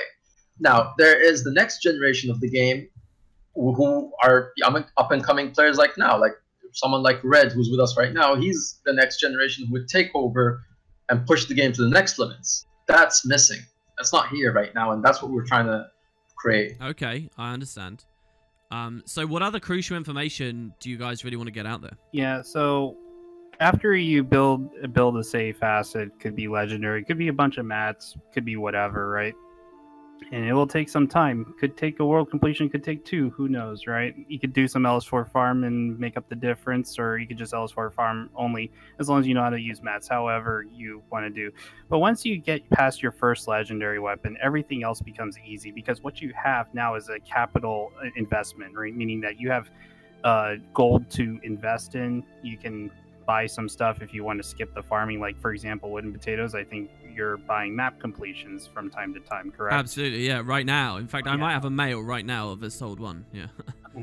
So whenever you put in a capital investment into a gift of mastery, for example, and you buy it from someone, you need to make sure you can recover it, just in case 2 options happen: if you make the weapon or if you get scammed. Because at some point you have to fill that 500 gold back, or you're taking a 500 gold permanent wealth loss, right? Mm-hmm. So as long as people understand how they're making that back, and spirit shards can play a small role for that, playing the game and activities, making sure you sell your mats properly, you can get that back, and that gives you confidence to say, hey, I can make 2 more weapons now, or whatever, right? But more importantly, as you're going up, you're going to realize that one thing always happens: your spirit shards are going to get nuked. You're going to have a lot of mats, but not enough of others, and you're forced to work with people. And I think that's the design of the game, is to get people to cooperate with each other, right? Guilds and commanders can play that function to bridge that gap, and that's a powerful tool, right? But where the system goes, right, for the small players and all that stuff, is ultimately that if this is the battle of spirit shards, this is going to reinitiate the guild wars, right? Because back in year 1 and year 2 World v World, and eventually when the reins was passed to me on Maguma, it was all about spirit shards, and that meant it was an arms race against other servers, and you had to have guilds, you have to have fighters, you have to do whatever it takes to win, because if you lose, and you lose a fight or you lose a keep, there goes your spirit shard bankment right there. Right. What? How so? Do you mean because the events you can't just get? What do you mean? So let's say we're gonna go into World v World real quick, right? But if you notice that most guilds who transfer servers are traditionally backed internally by their own funding, or they ask for server leaders for some funding to cover transfer costs. But the server leader who is managing the server, who is designed to accumulate wealth in certain ways or another, for me, for example, with spirit shards, I had to have the best fighters, because if BG, let's say Blackgate or JQ or something like Guild MM's crew, were to crush me on the field, all the farmers I have out there that's actually playing World v World will not be able to capture objectives or kill players for XP to rank up to the Tome of Knowledge, right? So losing is not an option for someone like me. Yeah. So it becomes an arms race. The sustainability of the meta right now makes it too apparent that certain guilds can maintain upwards of 90% win rate on the field, right? Which pretty much clobbers. It turns World v World into a meat grinder for new commanders and all that stuff to come in, because of that made it irrational for me to invest in that, right? And that's why I had to pull out of World v World. Right. Okay. Over time. and that ended the arms race. And now who's taking over right now? Fight guilds, if they have nothing to kill, they're going to die out one way or another, right? But who's taking over? If you look at certain guilds like Kazo, Rise, and all that stuff, these are guilds that said, hey, you know what, we can still do something. I know we're going to do the best we can, so we're going to comp up and do everything. These new guilds are coming up and replacing that fight guild era. Now they're not going to be like Red Guard or those guilds that almost wins every fight no matter what. But they bring a challenge to the game, and that causes somewhat of an arms race. But when alliances come out, we're going to put everything we got into that, because at the end of the day, ultimately, how this manifests, especially for the rich people, is that World v World is our gambling opportunity. If your team wins, you reap the benefits of all the riches and rewards that World v World will provide you, right? Am I missing a fundamental piece of information here? And that's that World versus World is one of the best places for spirit shards. Is that what you're telling me? And thus, gambling on the winners of World versus World is going to be really important once alliances come in. I love the idea of that, but is that what you're telling me, that it's actually one of the best places? Yeah, I mean, how do you do deals with commanders on yours? Yeah, so pretty much I'll give you an example of why spirit shards are important. So say you have a guild that has 10-15 people they want to transfer, right? And let's just assume that it costs about maybe 1 or 2 weapons. Let's just say 4,000 gold. I give those 2 weapons to the commander. Commander, transfers his people over. Now, how can a commander pay back? Now, most servers did not really, they pull their war chest, expecting that the return from the guild is actually based on their output in the battlefield, which is the most, biggest extent of it, right? I did things in a way where I would like a gain on my investment, right? Why would I give someone the gold? If they want to make my server great, that's great. But at the same time, how can I benefit? How can they benefit as well, even further? So commanders who are farming and they're playing WW and they're racking all these tomes of knowledge, and you make sure you have to equip them with the right tools so that they're making all this money, right? You want to give them the siege, the food, all that comes with the costs of bringing them over. You got to make sure they're well equipped to take on the next server. Right. And when you do this, and you tell them, hey, how would you like to be paid back for your 2 weapons? Well, I have a lot of materials I need converting, right? Well, how many spirit shards is that going to take? Okay, that's what it is per set. You have 10-15 members now dedicated, who've all, they all have a loan they know they're a part of. They'll pay you back slowly through deals. Now, any extra gift of masteries, usually the guild leader or the commanders will give that to you for free. You don't pay them the 500 gold fee, right? It has to pay back the investment you gave them. And that's fine, because the difference in that is some of the members, you'll still give them the 500 gold for the gift of mastery deal. You don't want to take advantage to the point where they don't even make money off the deal, right? The commander, the guild leader will pay you back without asking for their payment for the gift of mastery, spirit shards. Now the members now have access to someone who can give them capital. The member comes to me, commander's like, hey, I'll refer to you 10 gift of masteries, right? Now those 10 gift of masteries, I take those 10, make 10 weapons, they get their payment. But those 10 weapons pay for the 2 weapons over time that I gave them in the first place, right? Because I'm going to use those weapons for other deals. Maybe not specifically WW, just other deals, like I'll go exchange it for some high value materials, which will further make me more weapons, or I'll put them in an infusion and then I'll liquidate that infusion for mystic coins. Those mystic coins will give me more access to more weapons to make. And over time, you see that as the guilds are paying you back, and in some cases, you're still going to give them a payment for some of the deals, you've created the connection, you've created loyalty, and now you've just boosted your return. You got paid your entire loan back, and whatever interests that you dictate on the deal and the terms with them is up to you and them. And at the same time, you've boosted the value of that guild. So now that guild is worth more than when they came into the server. What happens if you're a commander with 50 of your guys capturing a keep, right? How much spirit shards does that produce? Yeah, because Guild Wars has this fundamental thing where you can have 100 people hit one mob and they'll all get experience from it, right?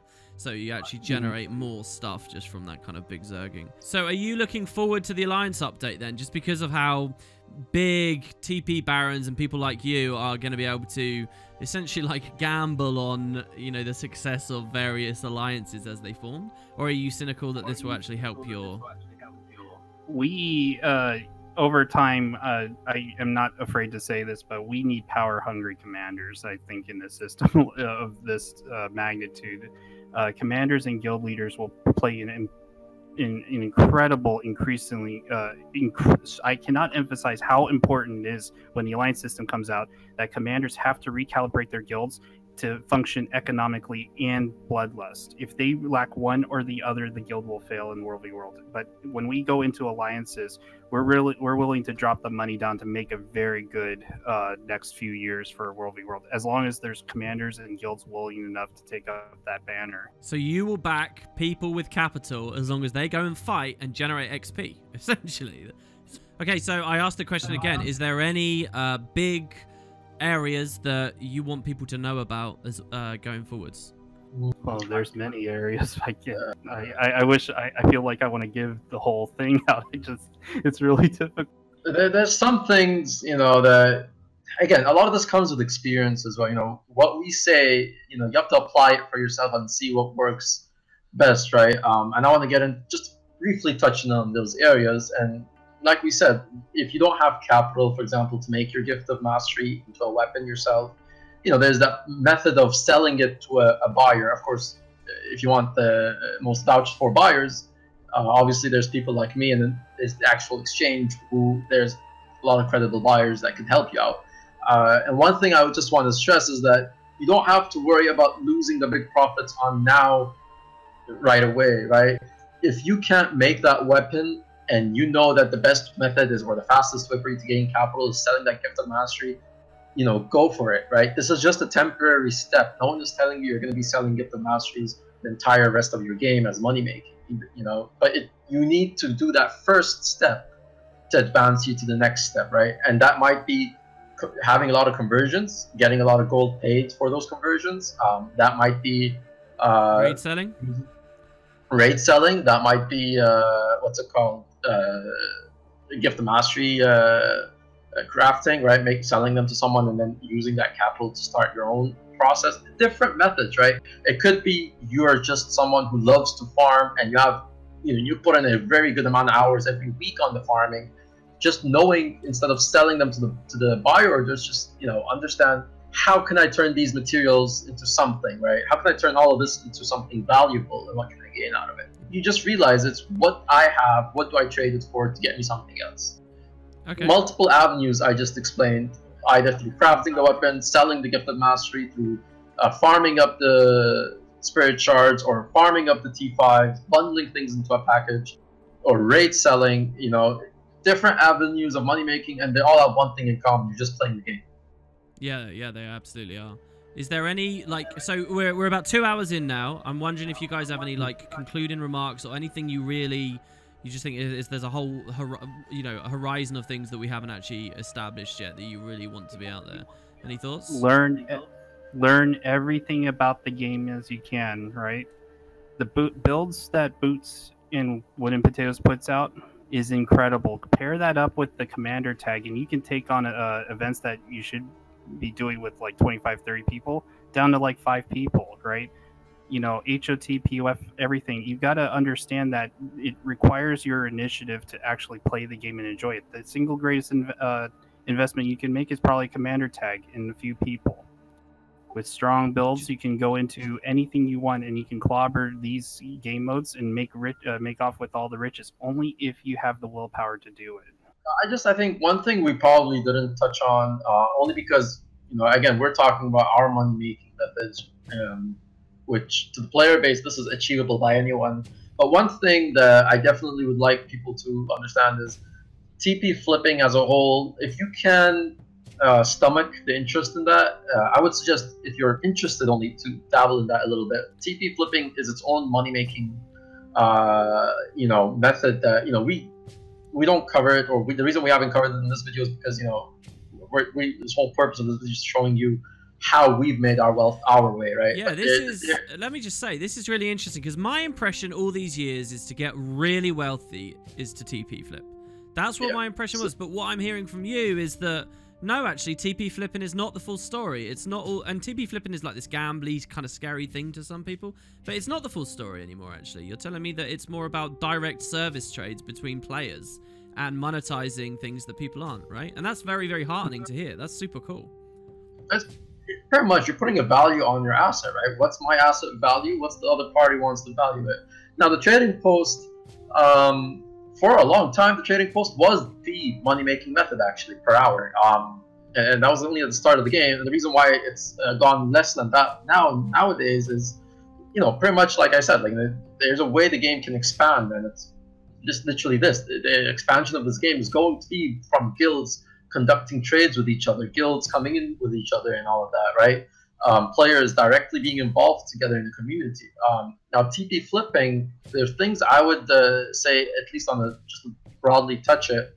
If you are in that area, and if that's something that interests you, check out some of the guides that the economy Discord, it's called the Tarkaran's Script Hole.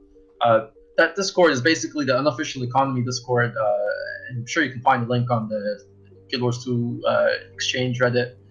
And take a look at those guides. There's guides that show you basically what long-term speculation is, and they define them. And I would say those are the best guides you can go to there, because those are the most credible barons out there. And they don't tell you what to invest in specifically in those guides. Those guys just show you the methods that you can use to invest in the items you will invest. And that could include things like high velocity flipping, which entails buying up a lot of things and then repricing them. You buy them here at this level, and then later during the week or the day, you will reprice them all and make your big profit, right? And that includes opening up as far as maybe 20, 30 plus tabs of graphs of items that you could check and see which is worth your time to take the gamble on, right?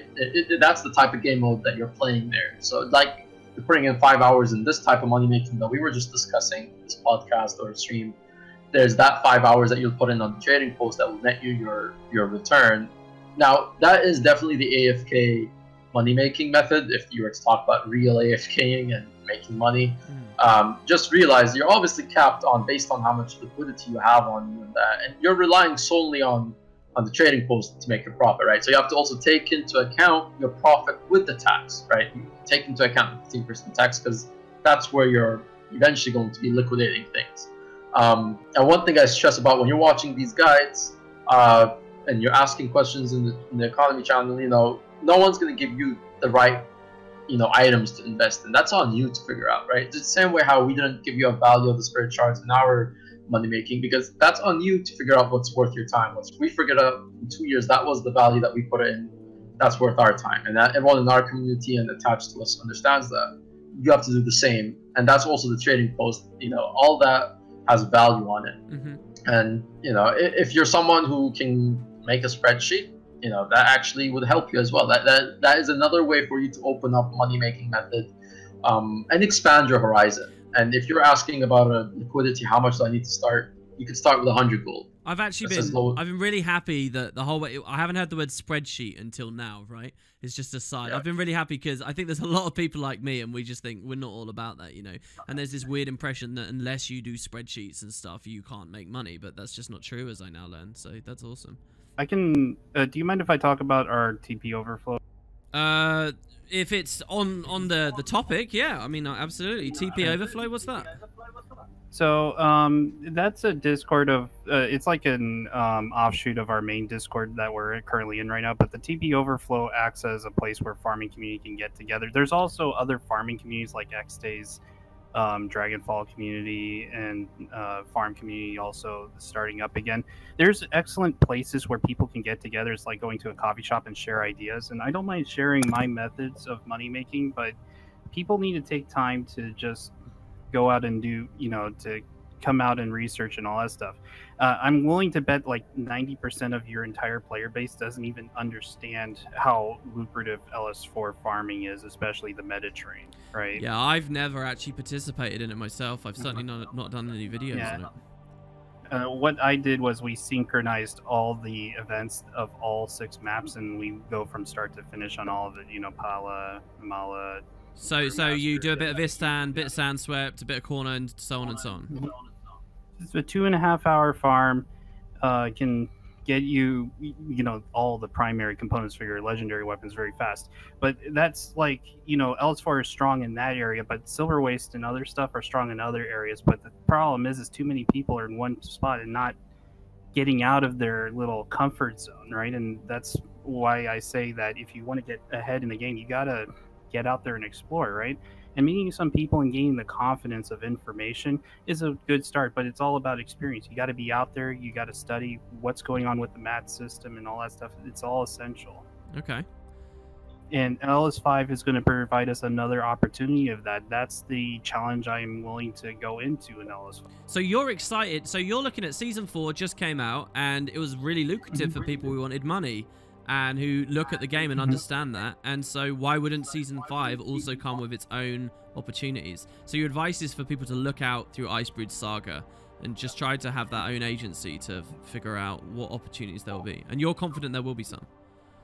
Yeah, commanders need to be more creative than just being stuck in one map. They got to look at the whole thing, and they got to string it all together, and that's how you obtain what you really want, right?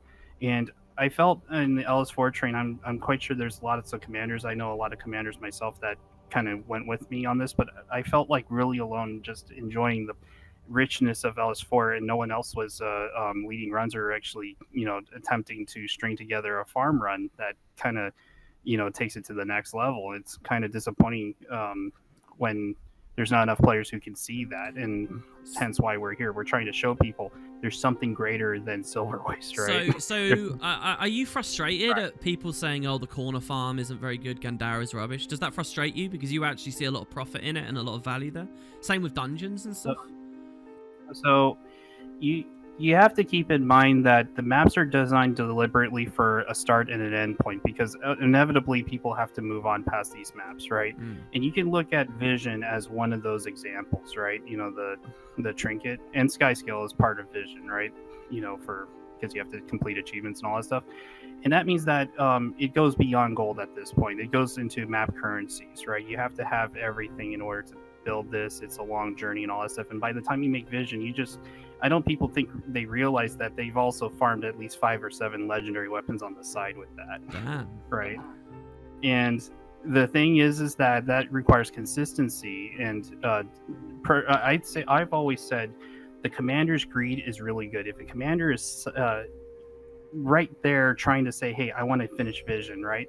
That means that they got to farm all the maps. What can commander do with 20 people? They can clobber every meta, harvest that, help new people, get their achievements and all that stuff done and things like that. When you look at LS4 and actually take a very careful look at it, the design of LS4 is beautiful, right?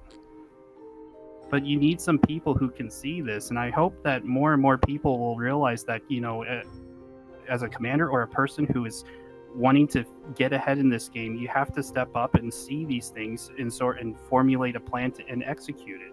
It's that simple to get ahead in this game. I just want to illustrate that, this is just to take the LS4 meta train, for example. We spent, Zushin and a lot of other commanders who command with us, they spent months and months, once Istan got nerfed. And you remember when the outrage of people in the community saying, oh, they nerfed Istan, and let's be honest, better part, that's what's needed to advance the economy, because the longer the materials fell in price, the longer that we would have actually seen our assets go down, right? It's just a natural evolution to the market. But, going back on commanding, it didn't take us, one day to figure out, oh, well, they nerfed this down, we're going to go on the LS4 meta train. No, we took weeks and weeks of perfecting which certain metas in that train should we even, cover in the train, right? And it went from a farm or an event where it would take us from start to finish 4 or 5 hours, and we've narrowed it down where now we have it in our routine. If people are interested in during the day, we have it from start to finish about 3 hours now to do it, right? It took a lot of perfection to understand which metas meant better for us and which didn't. More importantly, every farm I do, I always give a lecture out, because farmers need to know what they're farming, right? Every time I give a lecture out, and I'm quite sure I've touched a lot of people in the LS4 farming community, every single person who has actually listened to that lecture and has actually been part of our community and stuff like that, every single one of them has successfully went over 15 to 20,000 gold account value, right? Both gold and liquid mats. they're able to make legendaries no problem because they fundamentally understand what the maps are about. And that's the challenge of Guild Wars 2. People need to understand that there's more to this game. I mean, no offense, but lore is one thing, but the game design and the beauty of it is another. Yeah. And that we have to look at. It's more than just salvageable deposit. It's more than that. Yeah. Do you want this overflow that you talked about, do you want that linked in this video? Or do you want people to have the initiative to look at their own stuff and, maybe only outreach later? We're open. I mean, it's a public Discord. If anyone wants to reach us, you can just feel free to come in. Like, even if we're on Discord, don't be shy. Come in, say hi. All right, well, I'll leave a link in the description of this video, so people, as they close out of this now, if they're feeling really energized and they want to find things out, they get in game, they have that there if that's good to you guys. Yeah. Well, so if that's all the major topics, I think we'll call it there. I'm sure everyone's got stuff to do. It's been really, really eye-opening, guys. I've done a lot of cool things. I really like the sound of actually how the game is structured at the moment, and it's not what I thought it was at all. So this has been really, really cool to hear, genuinely. So thank you all for the information, and you're more than welcome to join us anytime. Yeah, I mean, I'm wondering now. I really am. I mean, I have so many spirit shards. I have so I'll buy it all up. It's crazy, man. I just don't know whether I want to do the clicking. I guess I'll see how it feels. But thank you. It's been brilliant, and hopefully everyone's feeling good. Drop in the comments any feedback you have for these guys. I'm sure they'll be looking, seeing your responses. Any questions, anything that wasn't truly cleared up. Maybe I didn't ask the right questions, and let us all know what you think. So cheers, and good luck out there, everyone. Thanks very much.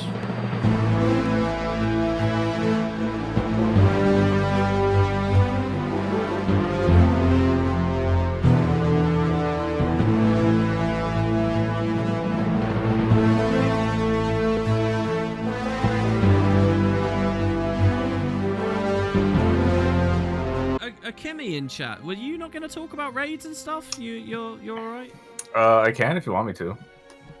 Well, I mean, if we're done, it has been a long time. If you're really desperate to talk about it, then yeah, I mean, we could. But I just didn't want you to feel left out or whatever. Well, I mean, a lot of the trades that I do, like where Zushin and MM and Red, like they're all more in touch with the bottom, like as the 90% of the players. Where Zushin does lots of the farms and stuff.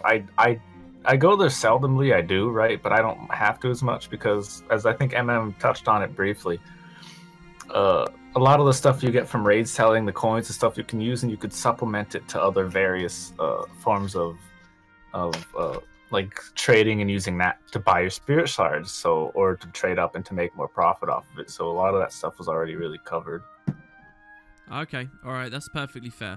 Well, as long as people know that stuff's available. And I hope that people do think a bit more deeply about this. By the way, one thing I was thinking of, like, I hope that, I don't want to mention this in the video, really, because I want people to think, but you guys inspired me to think of, like, doesn't dueling have transmogrification of, like, orbs, right? Like, there's a way of tearing stuff up on that, right? That's a thing I've never really thought about. Are those like untapped economies? Yeah, so if you look at LS4, the primary mob that we kill is Brand, right? So the incandescent dust, that directly fuels into the amalgamated gemstone production by buying low-tier jewels and promoting them with. Ah, that's interesting. What about like all the trade contracts and stuff and all those things? Extremely important. They just, as your map completing POF and all that stuff for that XP, you need those contracts to complete the achievements to increase your output by the end of the map comp. I see. This whole achievement thing's so crazy to